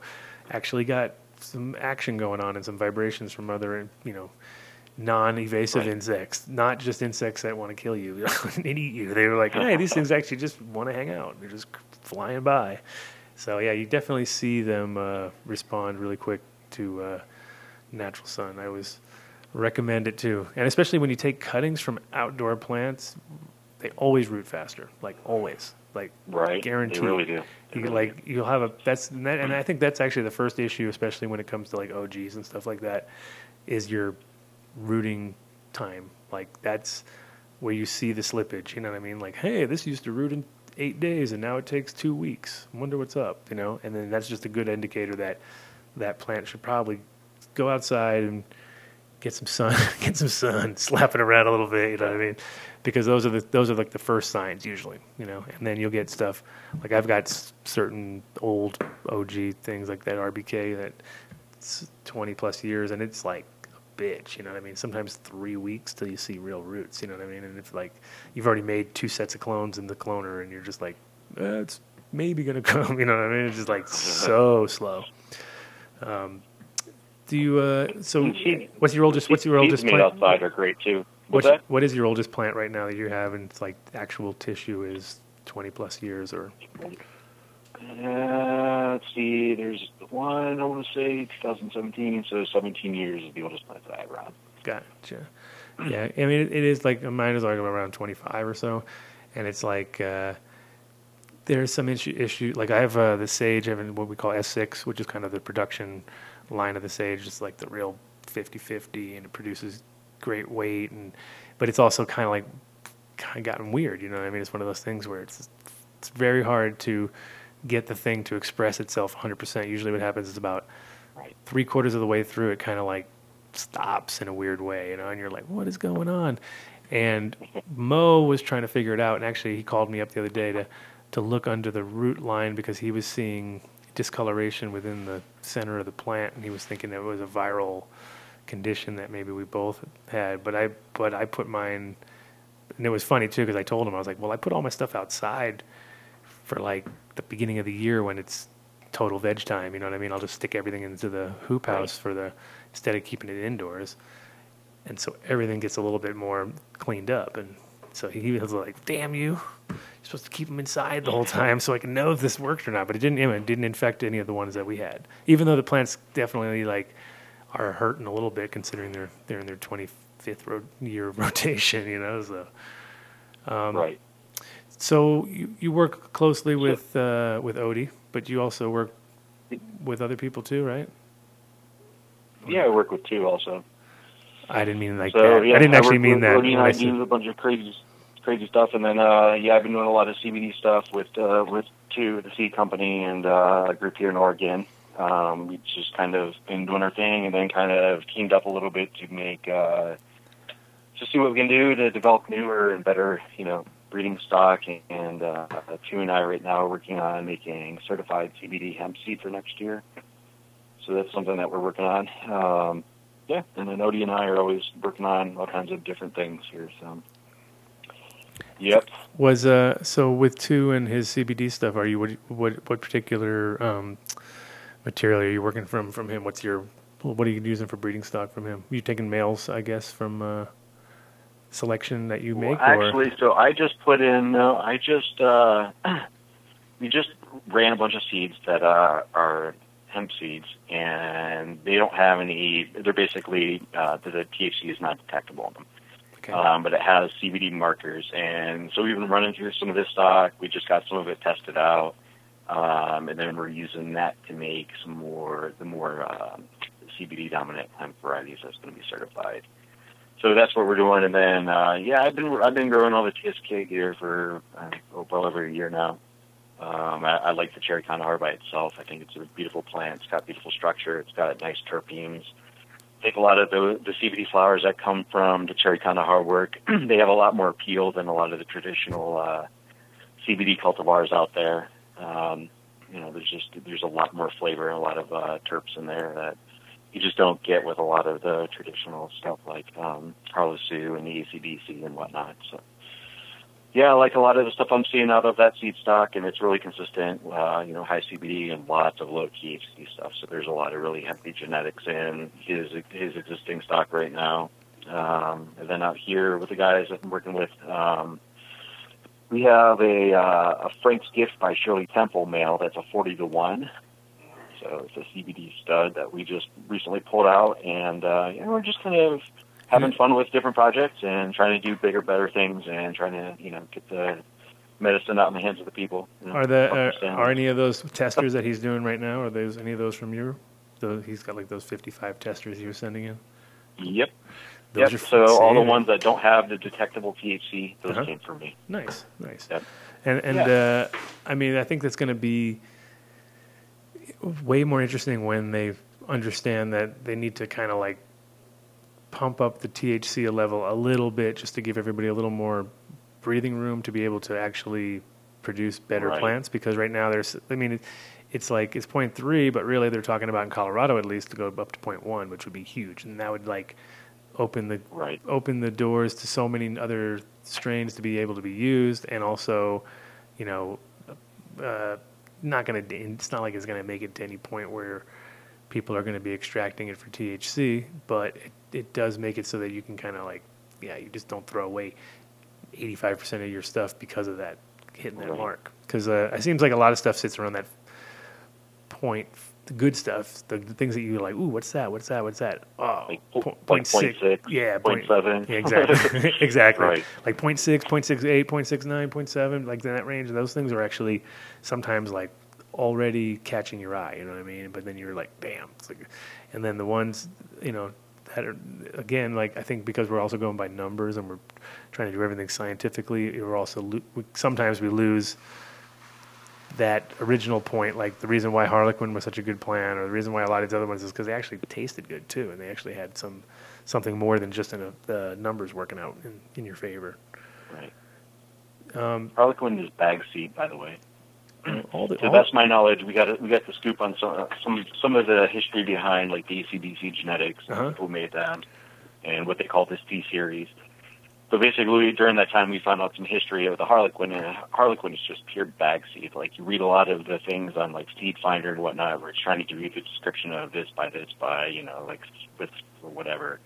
That's not true. It's actually just pure bag seed. I find that pretty interesting. Well, most of the ACDC, while we're on this subject, what I found out is, back in the day, they found when Canatonic first kind of came on the scene and they were trying to, isolate some CBD and have some CBD strains, Dr. Barbara, they got some Canatonic seeds, threw it out, they selfed a CBD female, and then they grew out those seeds. Those seeds are called the C series. And certain clones circulate out of there. ACDC is C17. There's another one that I believe is C6, which circulates. And then there's C22. C22 is what we believe is Lucy's Lion from the Growers Guild. They have a cut of ACDC that's completely different. But yeah, it's kind of fun tracking back, some of this CBD stuff, and Right. of course, a lot of it all goes back to Ringo and the whole crew back there. Yep. So. And how do you think people locked in on finding the ones that just happen to be because for instance, a lot of those ones are below, are those actually below 0.3, or those are the kind of more 1-to-1s and 7s and 8s and like? So the C series had like a consistent bell curve in life. There was like 1-to-1s all the way over to the more extremes, which are like your more ACDC and like the C22. But I believe the C6 is like a perfect 1-to-1. So it's like a 1 THC by CBD. Right. And the end at the end of the day, when we're talking about CBD, the crazy part about it though is that very few people are going to be using them in flower form anyway. Most everything is extracted and turned into distillate of some sort, and or isolate or distillate, and then stripping all of those things that make everything special. You know what I mean? And I think everything that we build, right? It's like all just okay. Well, we're gonna strip everything away to get to this one part of it, which we all know works, but doesn't work as good as it does when it's working together in conjunction with THC. So you end up with a sort of you're taking something that was super special, had a 1-to-1 or a 40-to-1 or a 20-to-1, all these different balances that were all, independently effective on their own sort of playing field. Then all of a sudden now you're taking them and stripping them down and trying to like put that back into something. I mean, I think we're kind of we're definitely going to lose our way if people kind of continue in the format that we're doing. I feel like we need to stick to the holistic side of it all and kind of like get people to try different, because that's the thing is every time you throw down a pack of seeds, it's like rolling dice, you know what I mean? And you just get like that perfect combination. There's no way to beat that, you know what I mean? Like thinking about that, like, okay, you got that perfect combo, it works really well, how are you going to strip it and recombine it and make it ever work again as effectively? I don't think it can. Exactly. Personally. I mean, and each combination works completely different with all of us, it's these patients trying to find just, a single strain that's going to help, their needs. They don't really understand that single strain is all over the place. The chemotype changes, the terpene percentage changes from garden to garden, grower to grower. So, yeah, it's... Right. Yep. Well, and the thing is, you have like a honeymoon effect too. So you could find a thing that works great, then 2 weeks later don't even work at all. Especially the more acute your situation is and the more critical like it is that this is doing its thing, because as we know, human body is definitely going to constantly adjust itself and change and try to if like anything, you're taking something that works, even with cannabis in general, like shit works like fire the first time, and then by 3 days later it doesn't do shit. You know what I mean? And those are the ones that you don't really want to stick with because for some reason they're just too simple. And then you have other ones that are a little more complex, have more cannabinoids and hit more bells and whistles at that time, and for some reason has a better effect. Maybe just more THCV in it or something like that, which is that's the thing. You're kind of, you have a few THCV kind of heavy strains, don't you? Or at least one. Yeah, we got some THCV stuff around for sure. Yep. And do they carry over as well? Do you notice that? Because that's one of those elusive cannabinoids that out there that was always, I think, the difference between. I think the reason why people didn't understand why they liked outdoor weed compared to indoor weed sometimes, like that was always the separating factor, because very hard to find indoor strains that have a lot of THCV in them. Right. I mean, usually, maybe now through selection and not, but back in the day it was definitely like more of an outdoory kind of thing, and it was like that. Try to explain it to people like when you get a flash, kind of a weird high, like it kind of hits you like that. To me, that's like a THCV kind of reaction. I ain't no scientist. You definitely kind of get tuned to it once you understand what THCV is, and then you smoke it. Mm-hmm. You definitely become aware of it, and then that way, when you're smoking things in the future, you're like, oh, wait a minute, that has THCV in it. Yeah, well, it kind of reminds me. yeah, It kind of reminds me of like weed that people have that they go, yeah, it's really it like bright, like make me wake up. You know what I mean? Kind of a speedy high almost compared to couch lock. Which was much simpler, just straight THC. But with that, yeah, I always felt like it was and that's why I feel like when you have kind of weed that doesn't even look so nice, but it does something. You know what I mean? You're like, oh man, that weed, that ain't gonna do nothing. And then you smoke it, and you're like, whoa, really baked off that one little pinner, basically. And then you get other stuff that it's all beauty, and it looks like it's coming out of a bud porn magazine or something, and then it doesn't do shit. And you're like, okay, right. But yeah, and I always felt like that might be the one little missing element. Did you? So which strains are those ones with that? Is there any ones that are dominant? For example, I think one of the predominant ones that we see a lot of it in is OD's Quantum Kush. Uh-huh. We see a lot of the THCV coming sure it's through not, there. Sure it's not I want to say it's coming from the Time Wreck. Sure it's not Hippie Cracks? It comes from the Father. Sure it's not from Hippie Crack? Right. Could be Hippie Cracks Quantum Kush, because I heard that's fire, dude. Comes with powdery milk. I heard. And free russets. Free russets in every pack. No, but it's free russets everywhere. No, with the Quantum, we've seen that. We've seen some really weird ratios in there. I think the highest testing one female was like 3.5% THCV, and it had 1% CBC. So that's a little bit of a bonus in there. You get the CBC in there. So yeah, another elusive one. Yeah. And so in the Time Wreck, there seems to be a lot of little anomalies that pop up. You'll see a lot of the THCV. You'll see the CBC in there.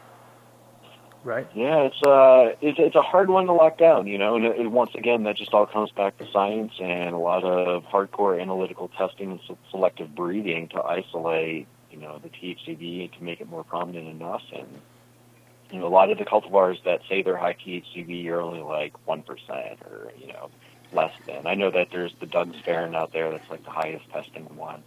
But if, for an extractor, if you're trying to extract THCV out of a 1% flower, I mean you have a lot of work ahead of you. It's a lot of material to process just to get 1 gram. Sure. So if we could get those numbers up and have them more prominent in progeny, I think that would be wonderful. I think there's a lot of uses for THCV. There's a lot of stuff that we don't know.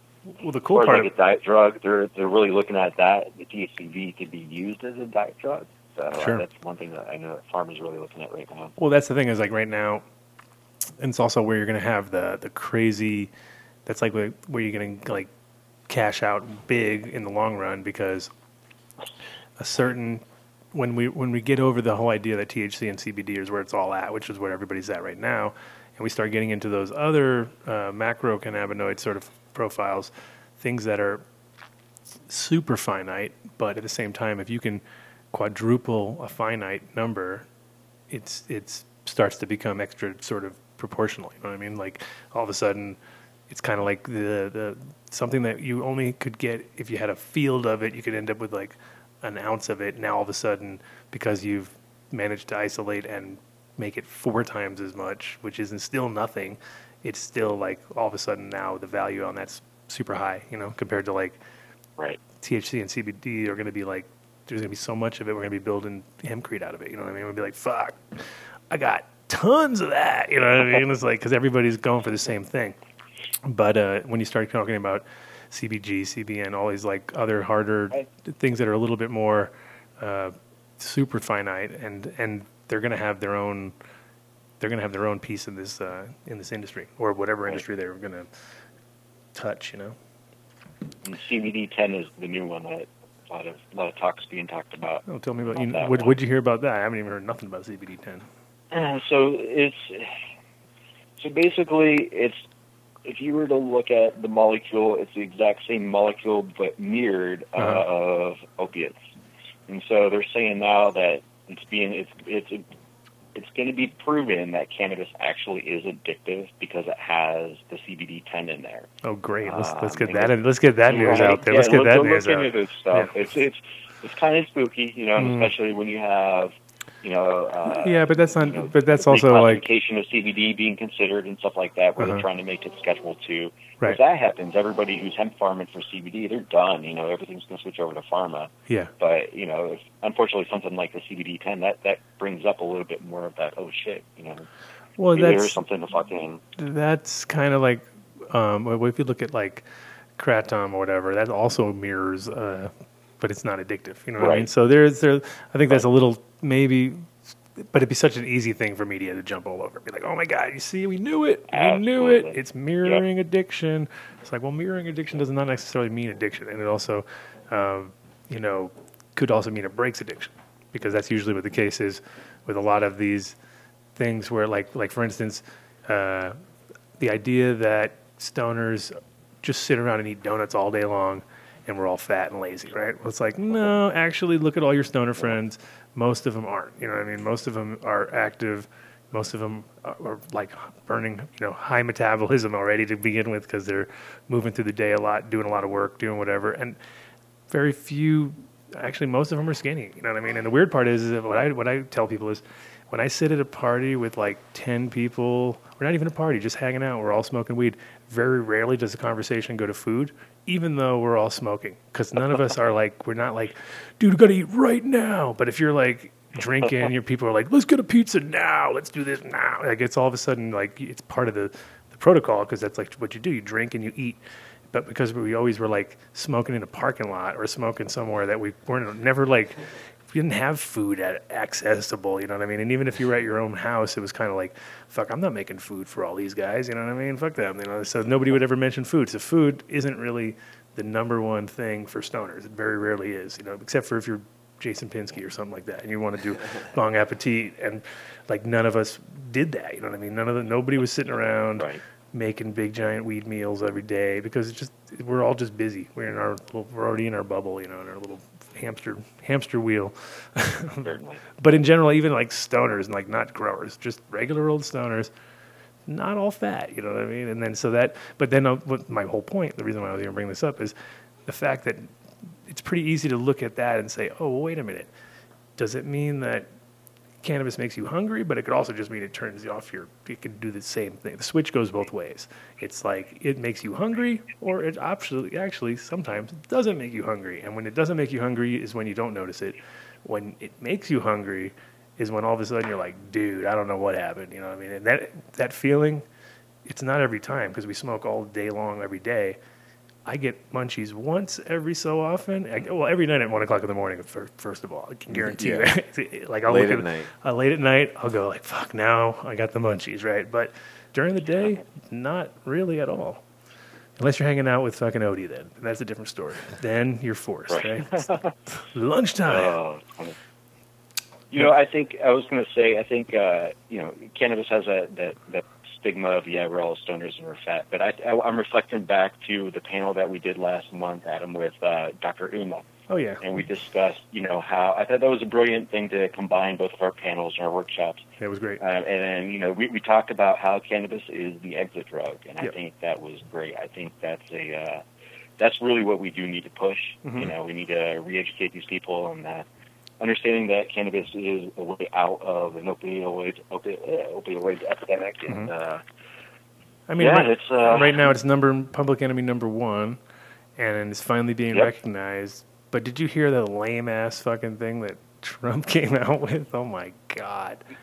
Yeah, I heard that yesterday. It was so sad. I can't even barely remember it. It was just like, really bad for you, don't do it. Wasn't that it? It was like, it was like you couldn't even like get that right. I was like, the fuck does that even mean? That's not even a complete sentence, first of all, and it's dumb, because it isn't all bad. It's actually medicine that you're supposed to be given to people in small amounts and not being abused. You know what I mean? It is medicine. It's legally medicine. It's like, technically it's not street drugs.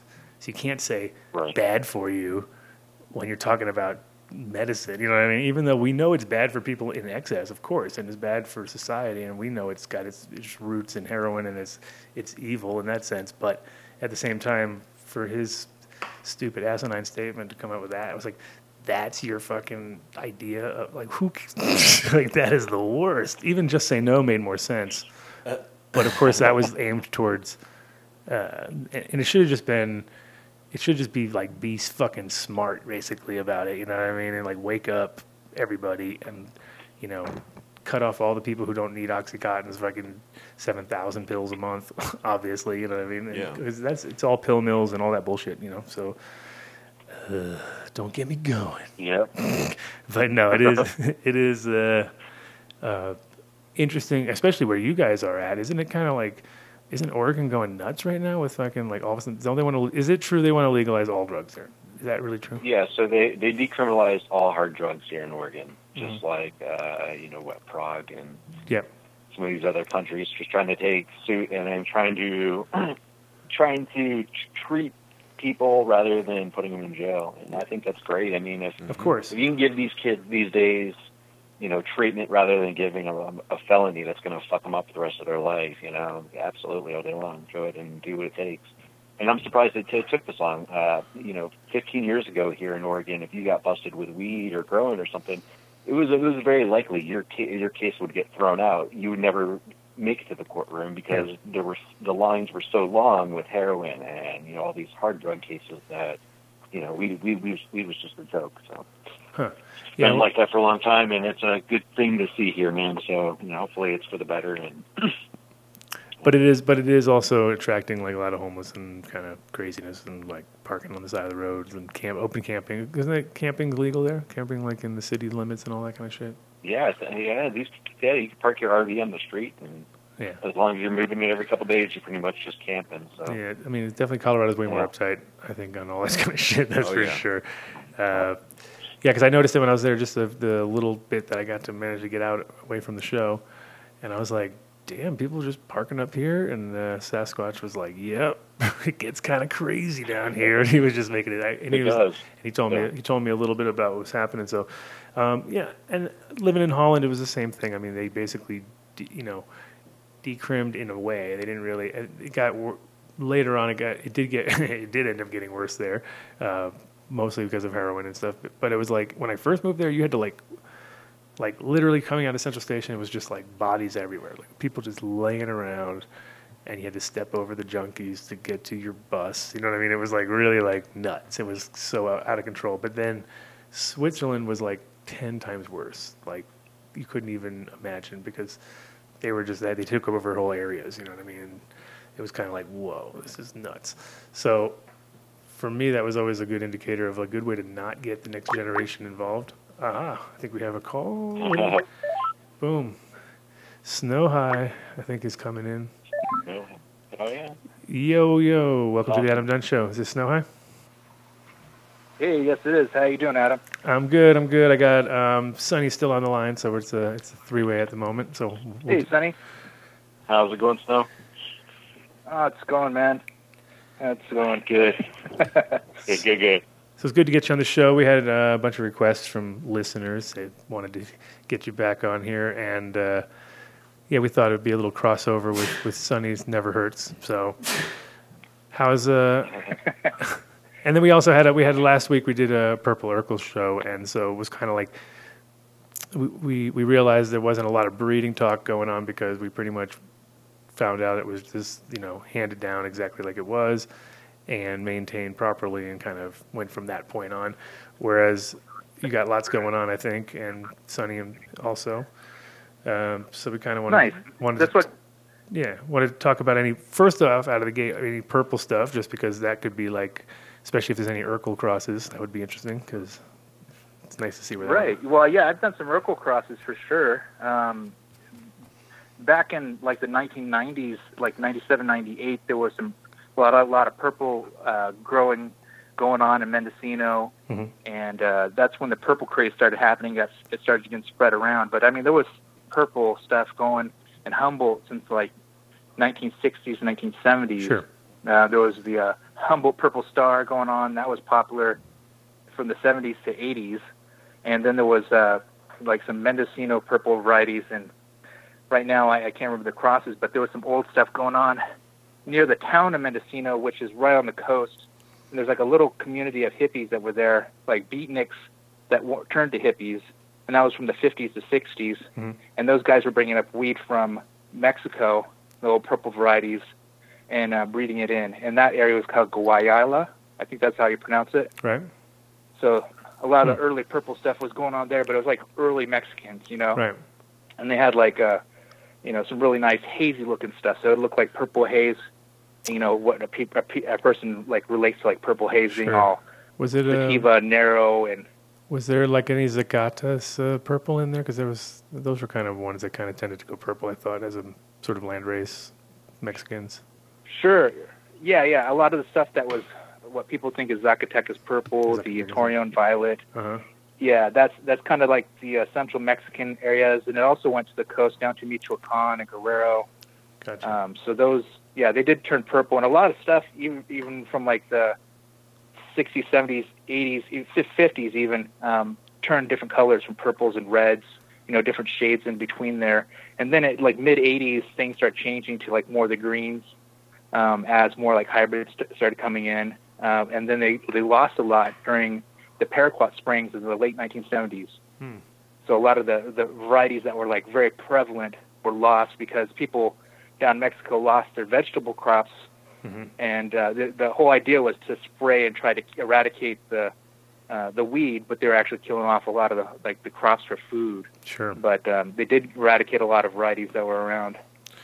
Yeah, they succeeded in something great, great back in the day, So yeah, Right. It sounds like so you have a lot of landrace kind of in your lines. What's your favorite as far as what's your backbone that you kind of go back to every time, or is there any like that? I mean, the purple Colombians turn nice colors, and some of the Mexicans that I have, they got the purple traits, and I'm trying to bring those back. For as far as like purple traits, the hybrids, I mean, that I've been able to work with, they really come out with purple traits. They bleed purple, and a lot of the stuff that bleeds purple, like you've heard of the Hawaiian blood. Yeah.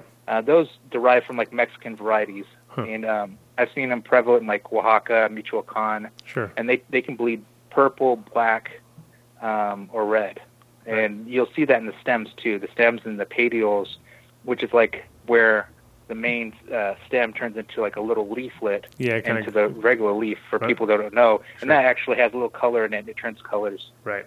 Yeah, it's like when you're making bubble hash too, and you get all the color coming off of those things. Sometimes it's like super nice fuchsia, and then they get those other ones that are a little more dark and don't necessarily translate as well.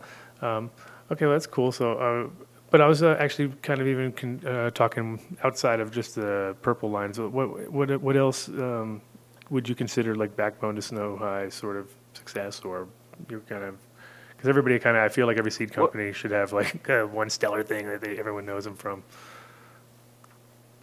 Oh man, well honestly, what I've been doing is preservation for years. So I haven't been really working on the really kick-ass lines, but I've been making those along the lines while I've been doing preservation.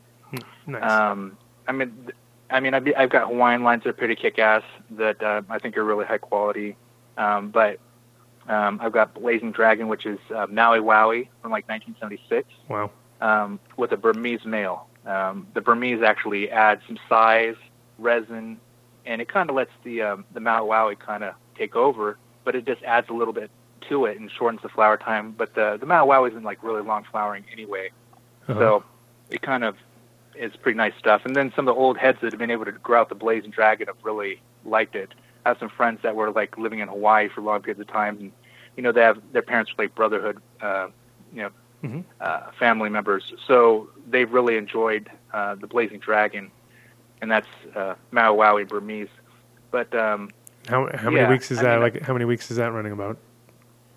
16 to 18. It's not too bad. Yeah. No. Well, some phenotypes could go longer, but sure. I mean, but Maui Wowie isn't a super long flowering. Right, super long. And is it so it's got more of a classic kind of thinner leaf and stacks up really longer buds and things.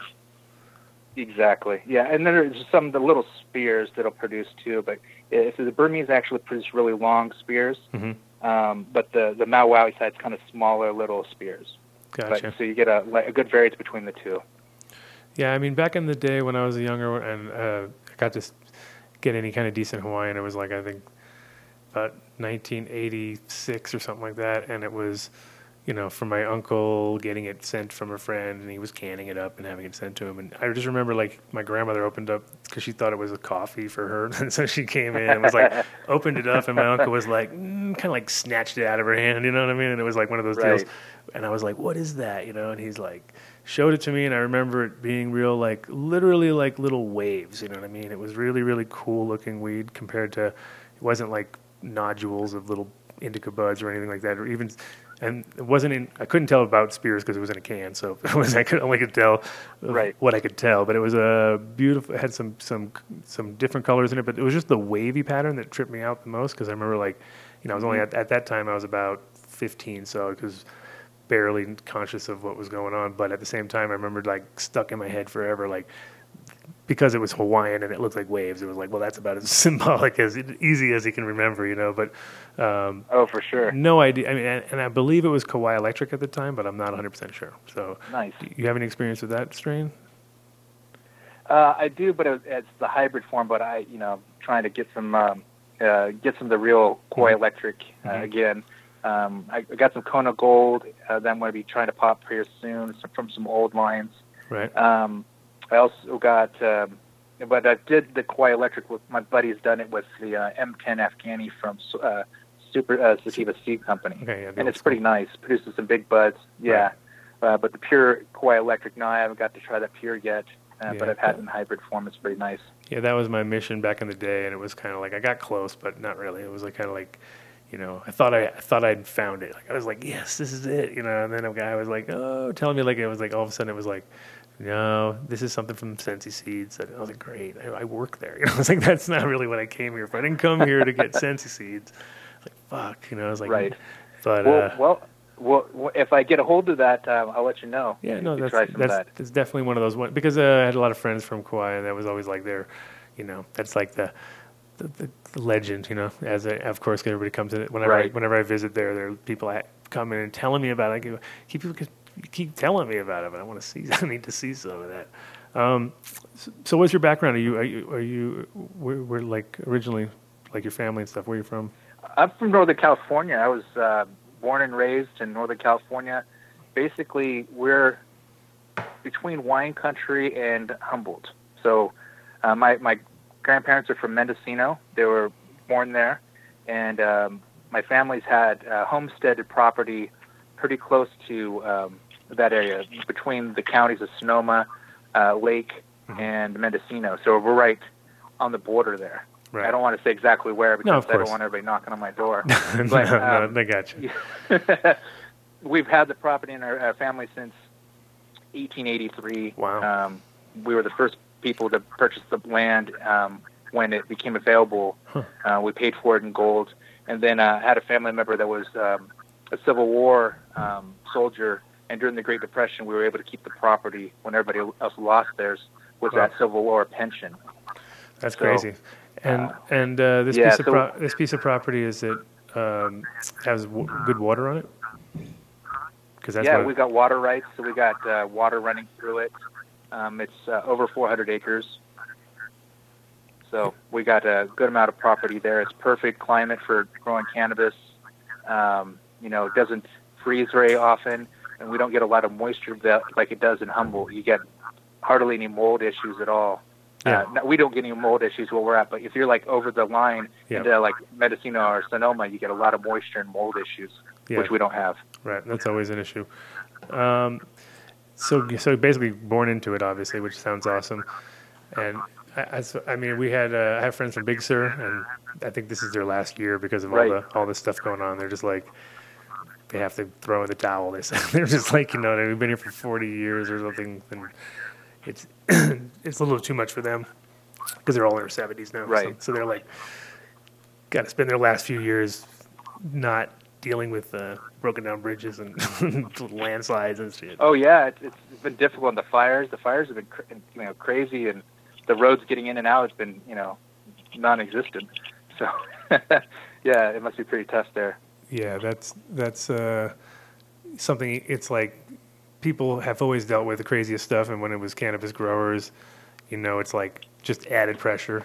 Considering they when there's a fire, for everybody else it's bad news, but for people who are growing, it's like, obviously devastating. They can't move nothing, and they can't get caught. You know what I mean? Now, so it's like the amount of hoops people had to jump through just to survive to get to the point where, now it's legal, but they can't capitalize on it because of the the situation where it's at. Right. So when you get all these land races now, do you travel to the spots yourself, or you kind of get people kind of collecting for you, or how does it go from recent back stuff? in the day? Well, back in the day, I used to do a lot of traveling. I left and joined the military, so I got to go and travel the world.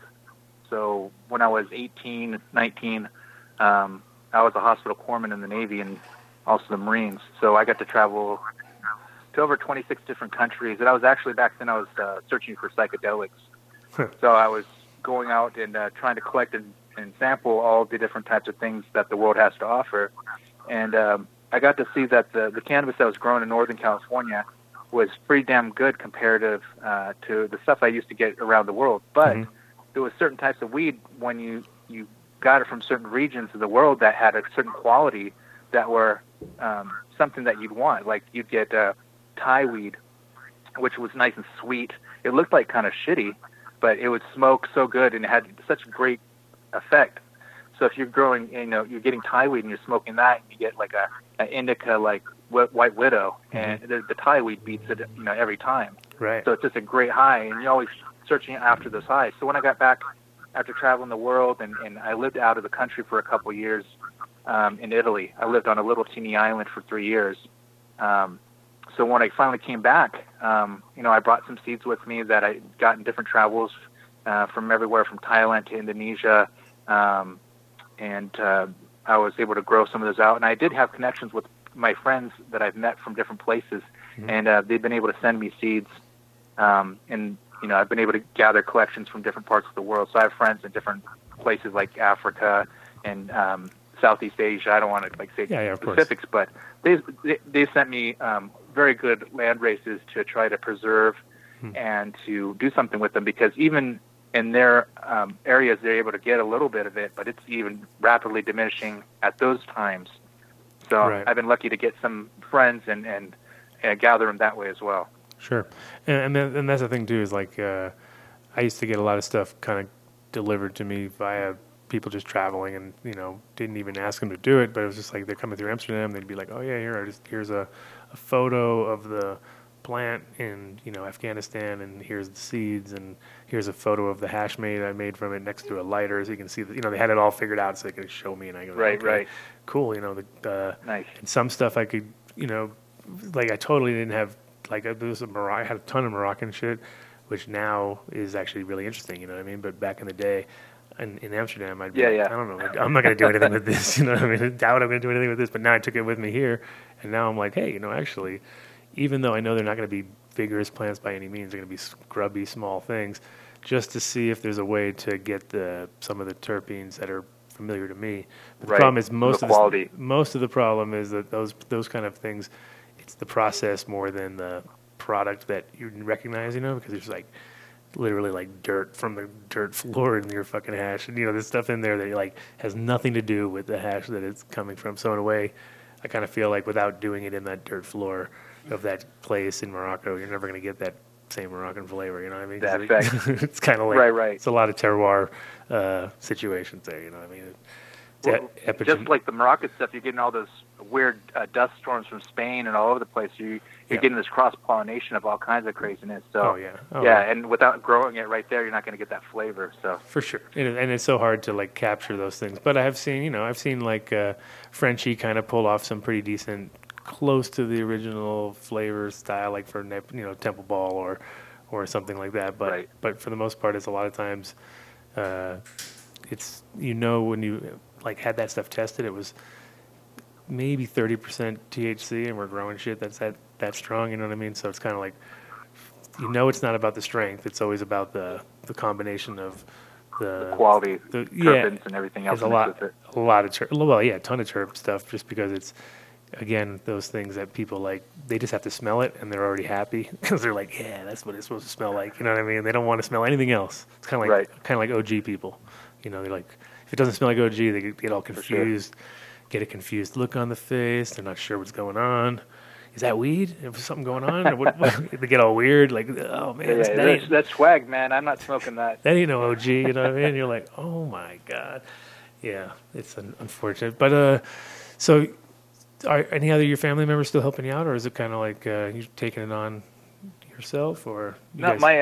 Myself right now. I've been sick for 6 years. I went on vacation for a collection trip in 2012, and I got sick all the way back. I don't know if I ate contaminated fish.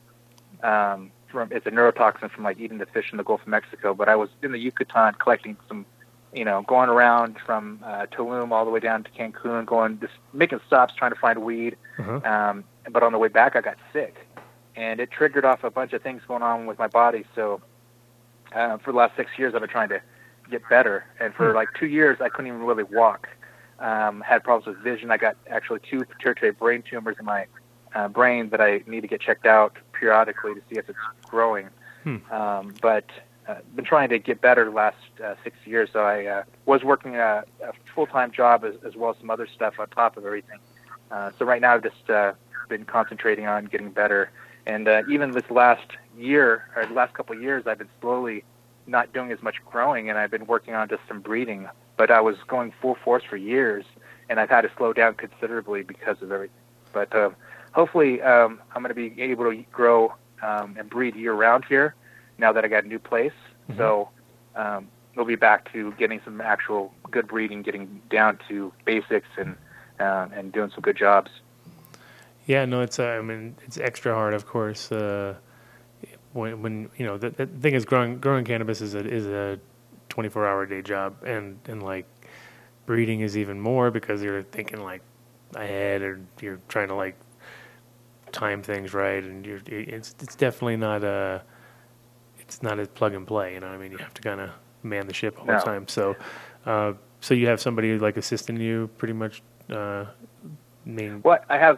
had 2 friends, and I've had family the last few years, especially when I haven't been well enough to do the traveling. I've got greenhouses going up north. I've always done my breeding outdoors for the most part, do selections indoors and do my breeding outdoors in greenhouses or full outdoors. So I either do the breeding, and then we bring them to a place to finish off where we do all the breeding in one area. Right, that's cool. In separate type of projects. But I have 2 partners. My main partners are 2 of my oldest friends, and then I have my family helping me out doing the watering and stuff. So it helps out, and I don't have to do all the work. So it's been truly I can't do it by myself for sure. Right. Well, it's good to grow them outdoors like that too in greenhouse situations, just because you can see the expressions fully in whatever you're breeding, instead of kind of like, I think indoors. Controlled environment. Indoors is rough because you can do that, but at the same time, you don't know if you're the culprit, or is it you, or is it the genetics? Whereas you put it outdoors, and it's pretty much like you can't blame the sun. You know what I mean? You can't blame the way. Right. Everything else should be easy enough to dial in. Whereas indoors, it's like, how old are your bulbs, and did you properly space it, and did you, compensate for the plant next door that's shading it out, you know what I mean? Whereas right. Outdoor, nutrients, overwatering, or whatever the hell. Yeah, and everything's static. Whereas outdoors, it's like as long as you're built your greenhouse in the right spot, you didn't fuck up totally right out of the gate. Like, oh shit, I put it in a big cloudy spot. That's not a great idea. But as long as you positioned your greenhouse properly, and you have decent weather, the seeds completely then respond by expressing themselves completely, and then it's great to get like a 6 foot or a 10 foot or a 9 foot or whatever size plant the plant's going to end up being, just because that's what it does, compared to like trying to grow it in a 20-gallon container. So how big? So when you grow in these greenhouses, are you growing in like smart pots or beds? I don't like smart pots because the smart pots a lot of times they don't use up all the size of the soil, so you end up using a lot of losing a lot of soil. So I like to repot, and then to a certain point, and I either bury it back down into the ground after a certain point, or I continue to grow them in pots. Okay. And I can control size by repotting and making them use up all the soil. So if I'm doing breeding, I can keep them to the sizes I like, depending on how large the greenhouse is or how large I want to get the plants. Yeah.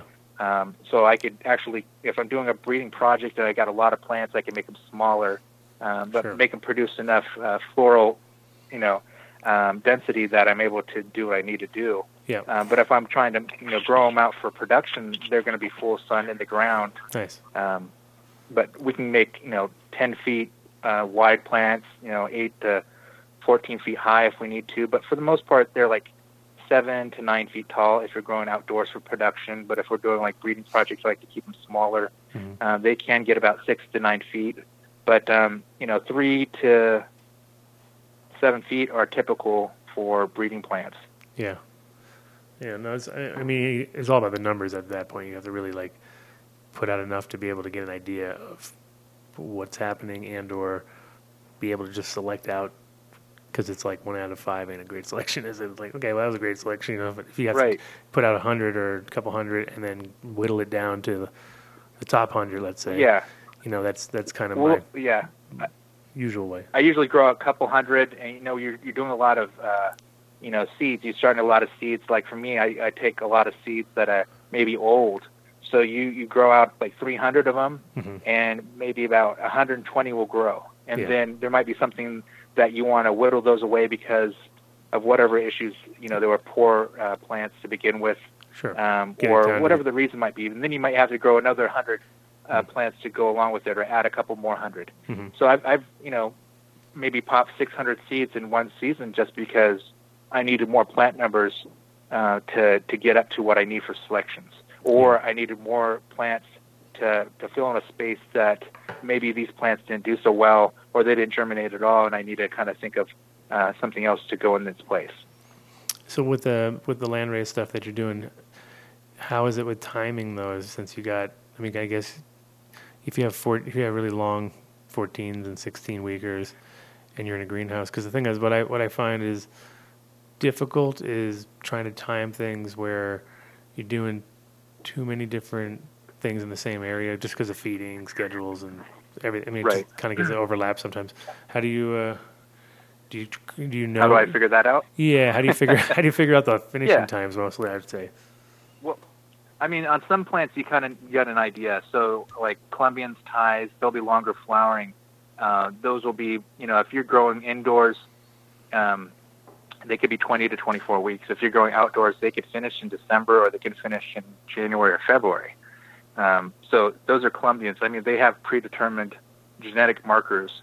So you can veg for 60 to 90 days from seed, and then from veg, then you can start flowering, and that could be 4 months. Yeah, would you even want to grow that? Would you want to grow it that long even, or would you want to just flip it early and try to create a more manageable? Well, it depends. Like if you're growing different plants and you got everything that's going to be flowering and finishing at a certain time, that doesn't bother you. You want to wait it out, because if you can harvest it a little earlier, you're not going to see all the expressions. You're not going to see the colors. You can turn on full on reds and shades of purples and all these beautiful colors that sometimes if you can manipulate it, you're not going to see these colors come out because you kind of you're manipulating the schedule with the light schedule. But if you give it enough time, you're really going to see these colors get pronounced, and the quality of the flowers, they get a little bit better. Right. But also, if you got Mexicans that take 16 to 18 weeks, and then you got some Colombians that are 20 to 24, you can space in between so you're not harvesting all at the same time. Sure. So you can kind of time things by figuring out when they flower and when they finish. And when you're harvesting, do you trim on the site, or do you take everything off and dry it and then work from dry material? It depends. Sometimes I take whole plants, or I take long branches. I take off the big fan leaves off the majority of it, but I leave a lot of the smaller floral leaves on there to kind of protect the flowers. And if you can hang them up as a large plant, I'll do that. But if you're going to dry them, you want to do it as manageable as possible. And sometimes the only way to do that is to take, larger limbs and trimming off the fan leaves and hanging them up. But if you can do a whole plant, that's kind of ideal. Sure, just for spacing and stuff, of course, because once you got a Yeah. whole bunch of them, I'm sure it must be the Achilles heel for a lot of people when they realize they have so much to dry and it's such a limited amount of space sometimes. But a cool thing that I've been doing lately for if you're doing breeding, and you want to have, the problem is if you're seeding up something, it's so seeded that you really can't try the weed. It's almost useless.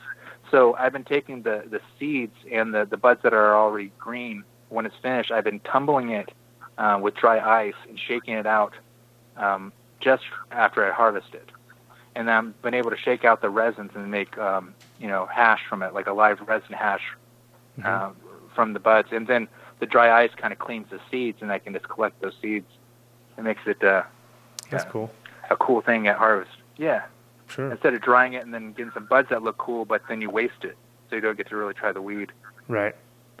Yeah, no, it is the I kind of have fun doing it, of course, but it is also crazy because when you're just breaking up all your seeded weed and you're just crushing it up and kind of running it through and collecting your seeds and then eventually using the material for whatever, it's already kind of like knocked down so many notches that you're just like you can't do the same thing you do when you're like just producing flour or producing resin to just produce resin. You know what I mean? Like those two things. Right. No, it's different. The minute you seed it, it's like everything's in a different direction. You know, the plant's just you're like I always like to let everything get to the point where the tips are burning on them, almost like they're just overdone. You know, like way overdone looking. For sure. parts. Then the seeds are nice and stained. Yeah. Yeah, and then everything's happening, and otherwise.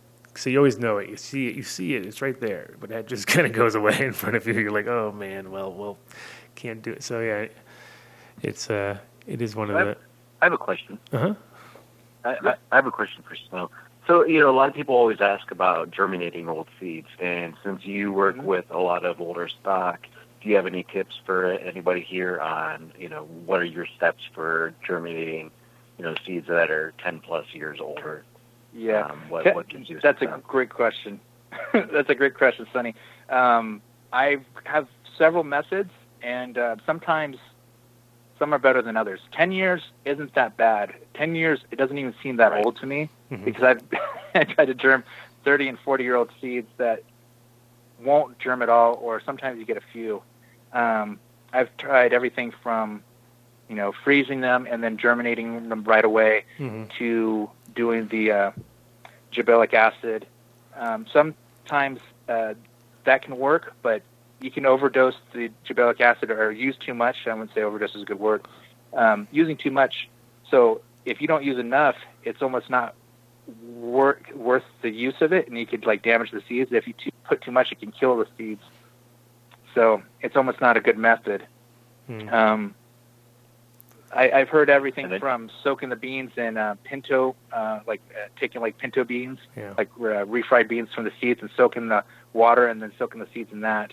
Yeah. But honestly, a lot of the methods I've tried were just, paper towel method, within 8 to 12 hours, picking open the seed, and basically taking a fingernail and using lateral pressure to open up the embryos, and then basically putting the seed in the soil, something that's not too overly strong, and then basically nursing them with maybe a solution of vitamins, like a vitamin solution with, Super Thrive. You can use a couple of drops of Super Thrive with the water solution and kind of nurse it along. But I usually take a soil tray, and I do 2 parts where it's kind of you can use a light wire on top, but then the bottom portion of the trays, where they're starter trays, the cardboard type, they can just peel away.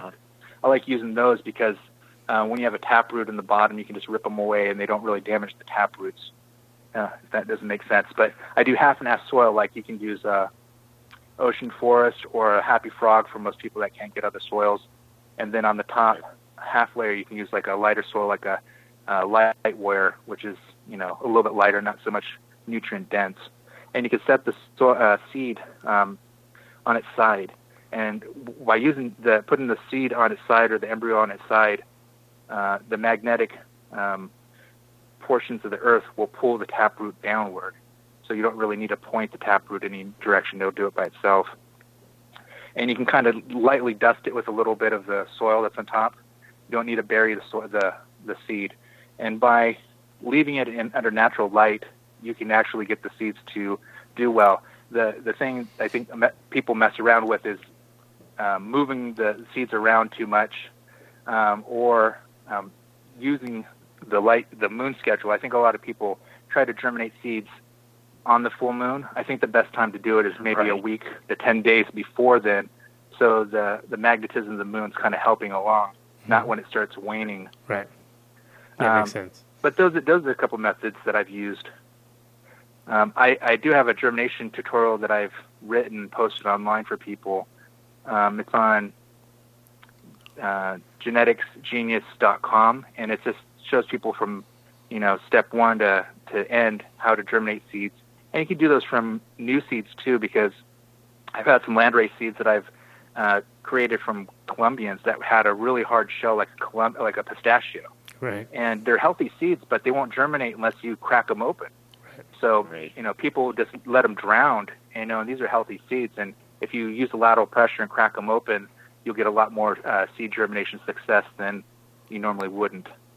Right. Yeah, no, it's definitely, it's crazy too when you look at photos of just 100 different kinds of seeds, and there's, every type in the world, and they're just like round and cantaloupe shaped and flat, and some of them split real easy, and some of them are really hard to crack for sure just out of the gate. Right.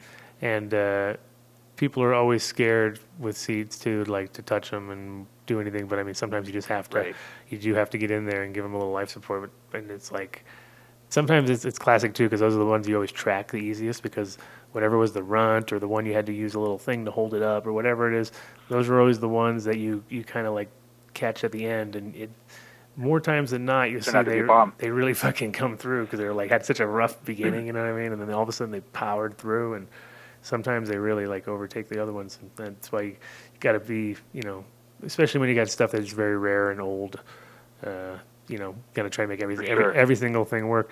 Yeah, seltzer water was another one that people told me back in the day, which is like, keep, like if you ever get that little extra CO2 or whatever, it doesn't really mean it did anything, but usually like that seed, it works really well. What I noticed is Microbe Life's root dip. You make like a thing of that. It's microbial, but it's so awesome as far as like beneficial bacteria. Yeah, just right out of the gate.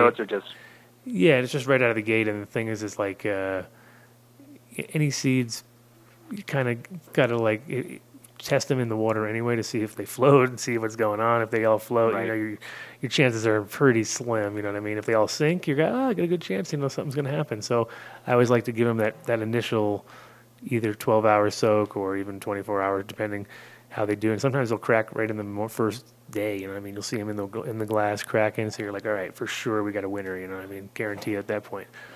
But old seeds. The oldest one I've done recently was an 82, and I had 12, and I got 4 out of 12, all males. So I was like, really great. I was like, that's cool. I got all males. I selected one male out of it. But and it was an 82 Kentucky skunk that one of the listeners actually got to me at the last ADSI, so it was it was cool to me because it was before skunk was a thing, so it means it had to smell like a skunk. Right. I mean, there's no way it didn't smell like a skunk, or else they wouldn't have called it fucking skunk. So, and Kentucky's definitely. Oh yeah, I remember those old skunks. Right. So I'm hoping that something comes out. I got the first round of seeds I made from some test run. See how that goes. So I got a bunch of things. We could always reverse those males to see what it looks like, since that's all you have. Sure. But that'd be like, I don't do feminizing typically, but if that's all you have, you could probably reverse it just to look and preserve the line that way. Sure. At least see if it's got resin going on, or if it smells like it really should. But it's one of those. I took the one that was the stinkiest of them, the least hempy, most stinky. But it's also weird too, because you're thinking 1982 in your mind, so you're like looking at it from a different look, like it's right. Is it going to be the one that looks all like hempy and weird? Is it going to be the magic one, or is it going to be the one that actually? Then there was one that was like more modern structure but didn't smell so much, and then I just went for the stinky prehistoric looking one. It was like looked kind of weird and prehistoric. I was like, yeah, that's the that's the one I'm going for. You know what I mean? Stinky prehistoric plant compared to more of a modern look. But there was definitely variables all the way through. I had 4 different males, you know. So it was it was a weird one. What do you got going on now, Snow? As far as like projects that are like super hot in your stable or coming out? This year was a little odd, but I'm doing some Hawaiians. I've got some stuff from a place north of South Korea. Oh, wow. I've got some stuff from north of South Korea. That sounds very interesting. North of Iraq is east of Lebanon. Huh. I don't want to be too specific, but there's some places that are pretty heated these days. Sure. Well, that's the crazy part, isn't it? I've got everything from hemp lines to hash lines, but I think I'm going to revisit like some Lebanese varieties, maybe some Iranian, some Turkish. I want to get back into the hash plants because I haven't hit those up for years. And you put out a 72 Iranian. You put out a 72 Iranian a long time ago. Is that one of yours? Or well, I didn't put it out, but there was a cutting that I gave Bodhi. That was a 72 nice. Iranian. Basically, they called it it was an old Iranian line. This guy that was from Iranian descent that he had seeds of from like 72, and he germinated them in the early 80s in Los Angeles. And basically, they just called it another OG, and they kind of spread it around as cuttings for a long time. And they were just calling it the Iranian OG. And basically, it was just from old 72 Iranian seeds, but it looks like an older OG. And that's where Bodhi just called it, he mixed it with one of his lines and called it Ancient OG. But that's where that one came from. And I lost the cutting. A gopher got it. Right. I go for shit. So like Caddyshack, you could have went out there and fucking blew him up or something. Like, damn. Well, I had a lot of plants going on, and it took my juicy fruit tie as well. So you got the Iranian and the juicy fruit tie. So he had good selection. Good selection. Taste. Good tasting. Good. Yeah, that guy knew what's up. I actually was in Portland, and our buddy Sasquatch was growing some of your gear, and right. We had some of the raspberry. Which one was it now? It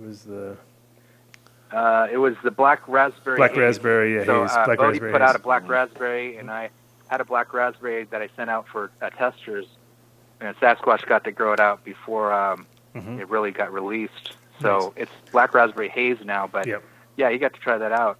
And that was nice. What do you think of it? Yeah, I got to try it too. Yeah, that was nice. good. That was a tasty one. So we tried the extract too, and both. So I got to do got to see it all, man. I got to see the extract. I got to see the flower. Flower was a little bit still super fresh, of course, because Squatch just grabbed it. Right. Literally like a Sasquatch. He just grabbed it. No, I didn't actually, but it was still real fresh. It was literally like. The preparation that comes from that, it comes from the Oregon Purple Tie. So that was a line breed by R.C. Colas, but it's Oregon Purple Tie and I think Blue Moonshine. That was the original creation of Maduro, and he did a breeding project up in Canada. But most of the colors come from the Maduro line, and it's pretty early. And then I took the Maduros and I did a selection of those. And then I pollinated it with a Neville's Haze Purple Tie F2 line that I did years ago. And that male had like resins on the male, like nice. Purple resins, nice. trichomes. Yeah, pretty cool stuff. So, yeah, that's what that is. It's cool. Purple Tie, Neville's Haze F3 from Mr. Nice Seed, like the first release, and then the Maduro, which is like an Oregon Purple Tie Indica hybrid. Sweet. And so is that something that's going to be coming out with James, or with Seeds Here Now? Or James should begin the seeds pretty soon. Oh. So there's not a whole lot of them, but yeah, those will be available. Keep an eye out for those ones, because they were definitely came out really, really well, and that was literally I don't know how many beans he got to work with, but I think he was definitely just kind of getting them just straight pack. You know, it was no big, not like some crazy, wasn't some crazy pheno hunt or anything like that. So No, you shouldn't have to grow a bunch of no, a couple of seeds, and you should be able to get some nice plants from most of my lines. right. And well, with hazes in general, like if it's too much haze, then they're more finicky, I guess. You know, I would call it. You know, that's kind of like how they tend to be. Whereas, yeah, well, luckily, yeah. this one was the plan I got. It was an F3 Mr. Nice nebulous haze from the original release. It was F3. So the female that I selected was a nice candelabra style. They're like had bread loaves for buds. Mm-hmm. You know, like long spears. Right. And it was a near perfect, you know, plant. I mean, it had good yields. The high was one of the top. I mean, it wasn't the absolute best, but it was right there at the top. And it just had this really nice cardamom exotic spice aroma that was just exotic. You just wanted to keep your nose in the jar at all times. Gotcha. And the women loved it. All the girls I gave it to were just always hitting me up for that weed. So it was a really nice line, and then I pollinated that plant with a purple time male that bled purple. And then I revisited that line, like 2 years ago to create F2s and then the black raspberry haze. Mm-hmm. So it's got haze in there, but it's got definitely newer hybrids in it, so it's not like a really hazy looking plant. And then you get the nice buds. Sure. You know, Bodie's Dread Bread, you know that one? Yeah. That's good stuff. That's got like kind of a similar vibe as far as I grew. Like when I grew them out, I did them in my greenhouse, and I just let them. They literally took up 4 of them took up the 40-footer. You know what I mean? They were huge. But they were definitely like everything was just reaching in every direction. And right. Later when I asked him, he was like, no, because they grow like loaves of bread. And I was like, oh, that's why you call it Dread Bread. Now I get it, because it was like, they literally did. They call it up like ridiculous. But it was like one of those things. It was right. not until I guess it was like December 1st here. You know what I mean? So we had there was heaters on them the whole night. You know, and kind of like the whole like, okay, I got these last 4 just lingering. You're ready for the harvest. Yeah. But it made really Pretty good. Surprising. Most of the stuff a little bit earlier. Good live resin. You know what I mean? So ended up being a lot of that too. It was like, okay, well, who's trimming this? That's the big question, you know what I mean? So with but you're pretty much a flower guy, more or less. Is that your preference day to day, like daily? Yeah, I like flowers myself. Though I will be trying to in the near future taking some of these exotic lines and trying to make some like oils, pens, and stuff for people, and maybe trying to like go back and do some like retro, time-consuming products like. Try to make some like sticks, like some Thai sticks and some like maybe some like twists with some hash varieties and stuff like that. But that's kind of on the next cycle of doing things. So try to make some like really high quality oils, with pens. Maybe we'll do Panama Red with an oil, or do it with some like Acapulco Golds and oils and stuff like that, so people can try to consume those. I think it'll be something people will enjoy. Yeah, I mean it's there's definitely. It's hard. Okay, go ahead. No, I was just going to say there's definitely a big market for that. Everybody wants to run the 8 to 10 week strains. Nobody wants to run a 12 to 22 week strain. So I think there's a really high end need for the exotics and the land races and the nostalgic older variety. So I think the nostalgia. Yeah, and the quality. Go ahead. I was just gonna say it's so hard to convince people to do it with rooms. You know what I mean? Like it's just like so many times I've gone through facilities. They'll have 12 or 14 flower rooms, and I'll be like, you guys could dedicate 4 of these just to like longer strains and put them at 13, 11, and kind of like concentrate them on longer cycles. You know what I mean? And just know that you're going to be only doing those things in there. And they're like looking at me like I'm crazy. Like, dude, that's money. And I'm like, no, but. What do you think is going to separate yourself from anybody else? Is like everyone's growing 8 to 10 week strains. You're not going to be. You're just going to be just like everyone else. It's all the same. But they don't like it. They don't see it that way. They see it as a footprint that they're paying for like every day. So it's very hard. Right. Well, that's where a greenhouse or be able to grow outdoors kind of will allow you to do it. Without spending the money without the 1,000-watt light bulbs over each plant for, Yeah. 4 months.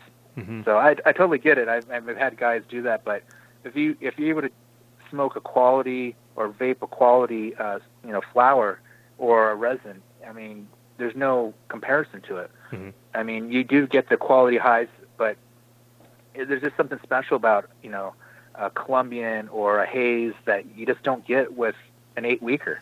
You just have to experience it to believe it. And, most people will take the time to grow these plants, even if it takes, as long as it takes, because the high is just something special to share with friends or family. It is what it is. Well, yeah, and the little growers should be the ones who sort of see the bigger picture, just because it's like, hey, it's less clones every year, it's less moms. If you don't have to do, less cycles, less soil, less growing in and going out. So, it should actually lend itself to, like, I wouldn't say the lazy grower, because you don't want to say lazy, but for the guy who definitely doesn't want to put as much input into his project every year. And if you're not commercially into it, it's sort of like, it's a pretty expensive hobby, you know what I mean, for an average person. And at the end of the day, I'd rather, I don't know how many times I've had it where I grew one plant and it was fire. It was just amazing. And then I had a whole other room full of shit that I didn't even want to smoke. And at the end, I was like, fuck, why didn't I grow that? If I just grew the whole room of that, it would have been so much better. But for some reason, you even out of your own sort of chase for the something else out there, forget about that particular one, because it's kind of like, it gets lost. And then those are the ones you're always like, why not? I know. Yeah. Why did you keep that one plant? That shit was awesome. Or you're like, I got to get back to that plant, but I got these other projects to do. Yeah. So, yeah. It's always a trade-off. Right. Is there, so you going to be doing the Emerald Cup with us this year? Are you going to be down there at the actual spot, or? Oh, man, I hope so. I think I still need to get a booth. Right now, it's the first year I've been slacking on it, so I'm not sure. I need to call up there. I just had a lot of stuff this year, health-wise and family-wise, that I just need to deal with. So we'll see. If I can, I'm going to try to get a booth, but it may be too late. Right. Well, if you can't get a booth, you can always just chill out with us and do the adsy and hang out and let James do all the work, and you don't have to even have to do nothing. Let them pull it off for you. That might not be a bad trade-off. Yeah. Right. So you're not like a big show guy. Otherwise, like as far as, because if Emerald Cup's no, I mean I'm 6 months away. Emerald Cup's what I've been doing. I could be doing other shows, but my health has just not been great. Mm-hmm. I've had a lot of bad days where just it's too much work, and I'm just not healthy enough to do it. I'd love to, but I don't got like a bunch of people helping me and stuff like that. So it's almost too much for me to do what I'm able to do right now. So. Well, at least you got your finger on the pulse, obviously, since it's if it's when you have too many people working for you, that's when things go crazy. You're like, whoa, wait a minute. Somebody dropped a tray of clones. Right. What the hell happened here? Something's wrong. But it's a lot more. Keep an eye on everything, and obviously then your quality control's there, which is important right now for people getting what they want to get. So you have any other? So besides the land race stuff, do you have any other like desire for any other? Is there anything out there that you're looking for, like besides? Well, like after I've done preserving on the lines I want to do, I've been doing a lot of work that I just need to revisit. I've been doing a lot of hybrids too. I mean, I've got so much work out there that it's out of control basically. But there's a lot of kick-ass lines I want to revisit and bring back. I'm getting low on stock that I need to kind of bring back. Like the Devil's Tit was one I need to get back toward, the Metal Dragon. Devil's Tit is Acapulco Gold, Durban Poison, and C99. I've got the Metal Dragon, which was the Metal Haze F1 from Dutch Flowers. Mm-hmm. Pretty nice stuff that was pollinated with a Burmese male. So I got some lines that I want to bring back and basically make more available to people, and that way it brings down the price. But the majority of the reason why there hasn't been as much out there is because I've been continuously trying to do this preservation work, which I'm now releasing. I'm doing Panama Reds that are available to people now, and some Colombians and some Mexicans. So I'm able to get those lines, but it takes years to actually make these worth a shit. So the more time I have to kind of work on these lines and make them better, then they'll be out to more people, and I'll be able to make it cheaper. But now I'll be able to grow year-round continuously, and I'll be able to get some lines out to people that are a lot cheaper than they were in the past. Right, and then with Suny over here, what's your next show? Since we'll probably be at the same show anyway, but what's our next show? I should say. I don't know. The Emerald Cup. We'll see. That's it. That's free sailing until the Emerald Cup. That's pretty good. That's pretty good because. Well, it is August. Yeah, I mean, usually we get swamped. It is August. I know. It comes quick. That's for sure. Yeah, it does. So, well, we're definitely going to invite you to participate in ADSI, which is the invitational that we do every year. So, if that's one way to get you there, that'll be definitely you're in our top placing, because as we do it every year, we try to filter out obviously so we know it's the best. And the thing is, we do no testing.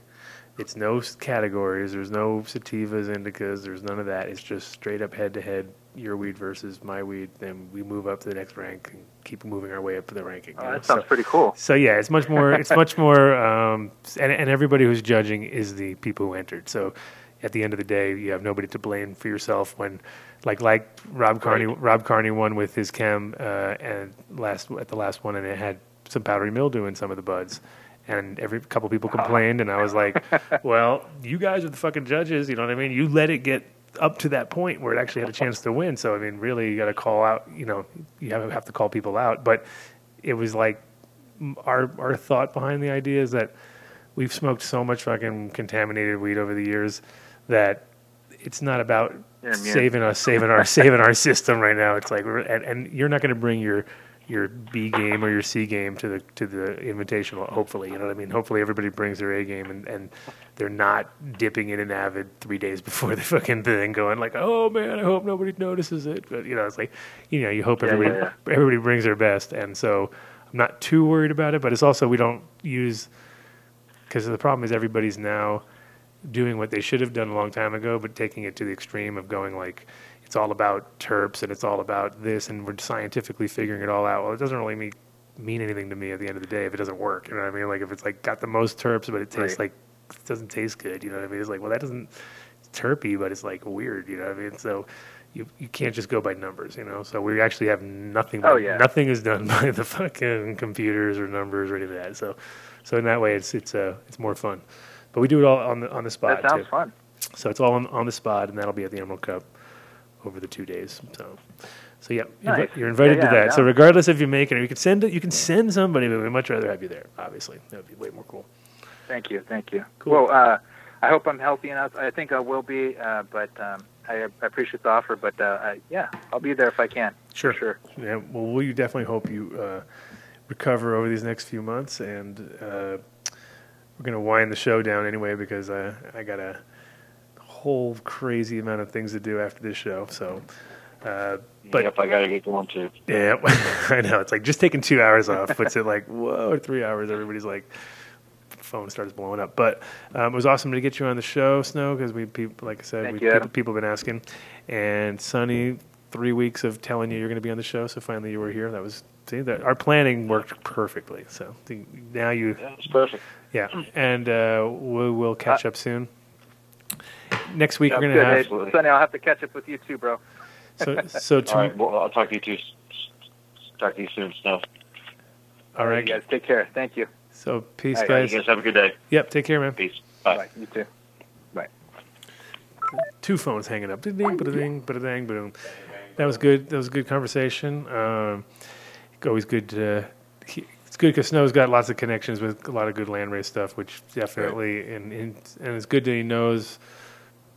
All the work that he's been doing is finally getting recognized, which is what we wanted. That's what it's all about, right? Yep. Getting recognition. And also great to talk to Suny, who's our purple man. He's like Grimace. He's like the Grimace of our crew. He's all purple. Boom. Talk to that guy. All purples. And also, let's see. Next week, I think I even had a schedule, but now, of course, it's not sitting in front of me because me and James sat in the hotel room and kind of thought about the next 3 weeks. I saw the Google Docs. Did you get the Google Docs? Yeah, I got Oh, those. good. So you got it. So we didn't even know. Like later, he's like, "Where is that?" I go, "I don't know." Like both of us are like, Oh, that's funny. couldn't even like pull it up. Yeah. But yeah, apparently we have a schedule. Maybe we don't know at this moment, but we do have a schedule. I'll be gone next week, but You're gonna be gone next week. Mhm. Okay, good to know. Yeah. Well, it's okay. I'll get Joel up here. We'll get somebody. all right. I'll train somebody. So if you're in Denver and you want to come check out the Snowhigh, tomorrow I've got 2 events going down. Earlier from 4:20 to 9 o'clock, we have the Dope Magazine Mixer for their pre-party for the Dope Cup, which is going on here in Colorado on Sunday. It's a one-day event. It's RSVP event, so you don't even need to pay nothing. You just need to check out Dope Magazine and either on their Facebook page. I'm pretty sure it'd be pretty easy to find. Don't have it in front of me, but I'm sure it'll be easy to find. And then check out the pre-party, which will be here at Snowhigh Gallery. And if you come through and you tell them Adam done a show, I'm sure they'll let you in because it's not like one of them parties. And then after that, directly after that at 9 o'clock, is the Bongathon post-party.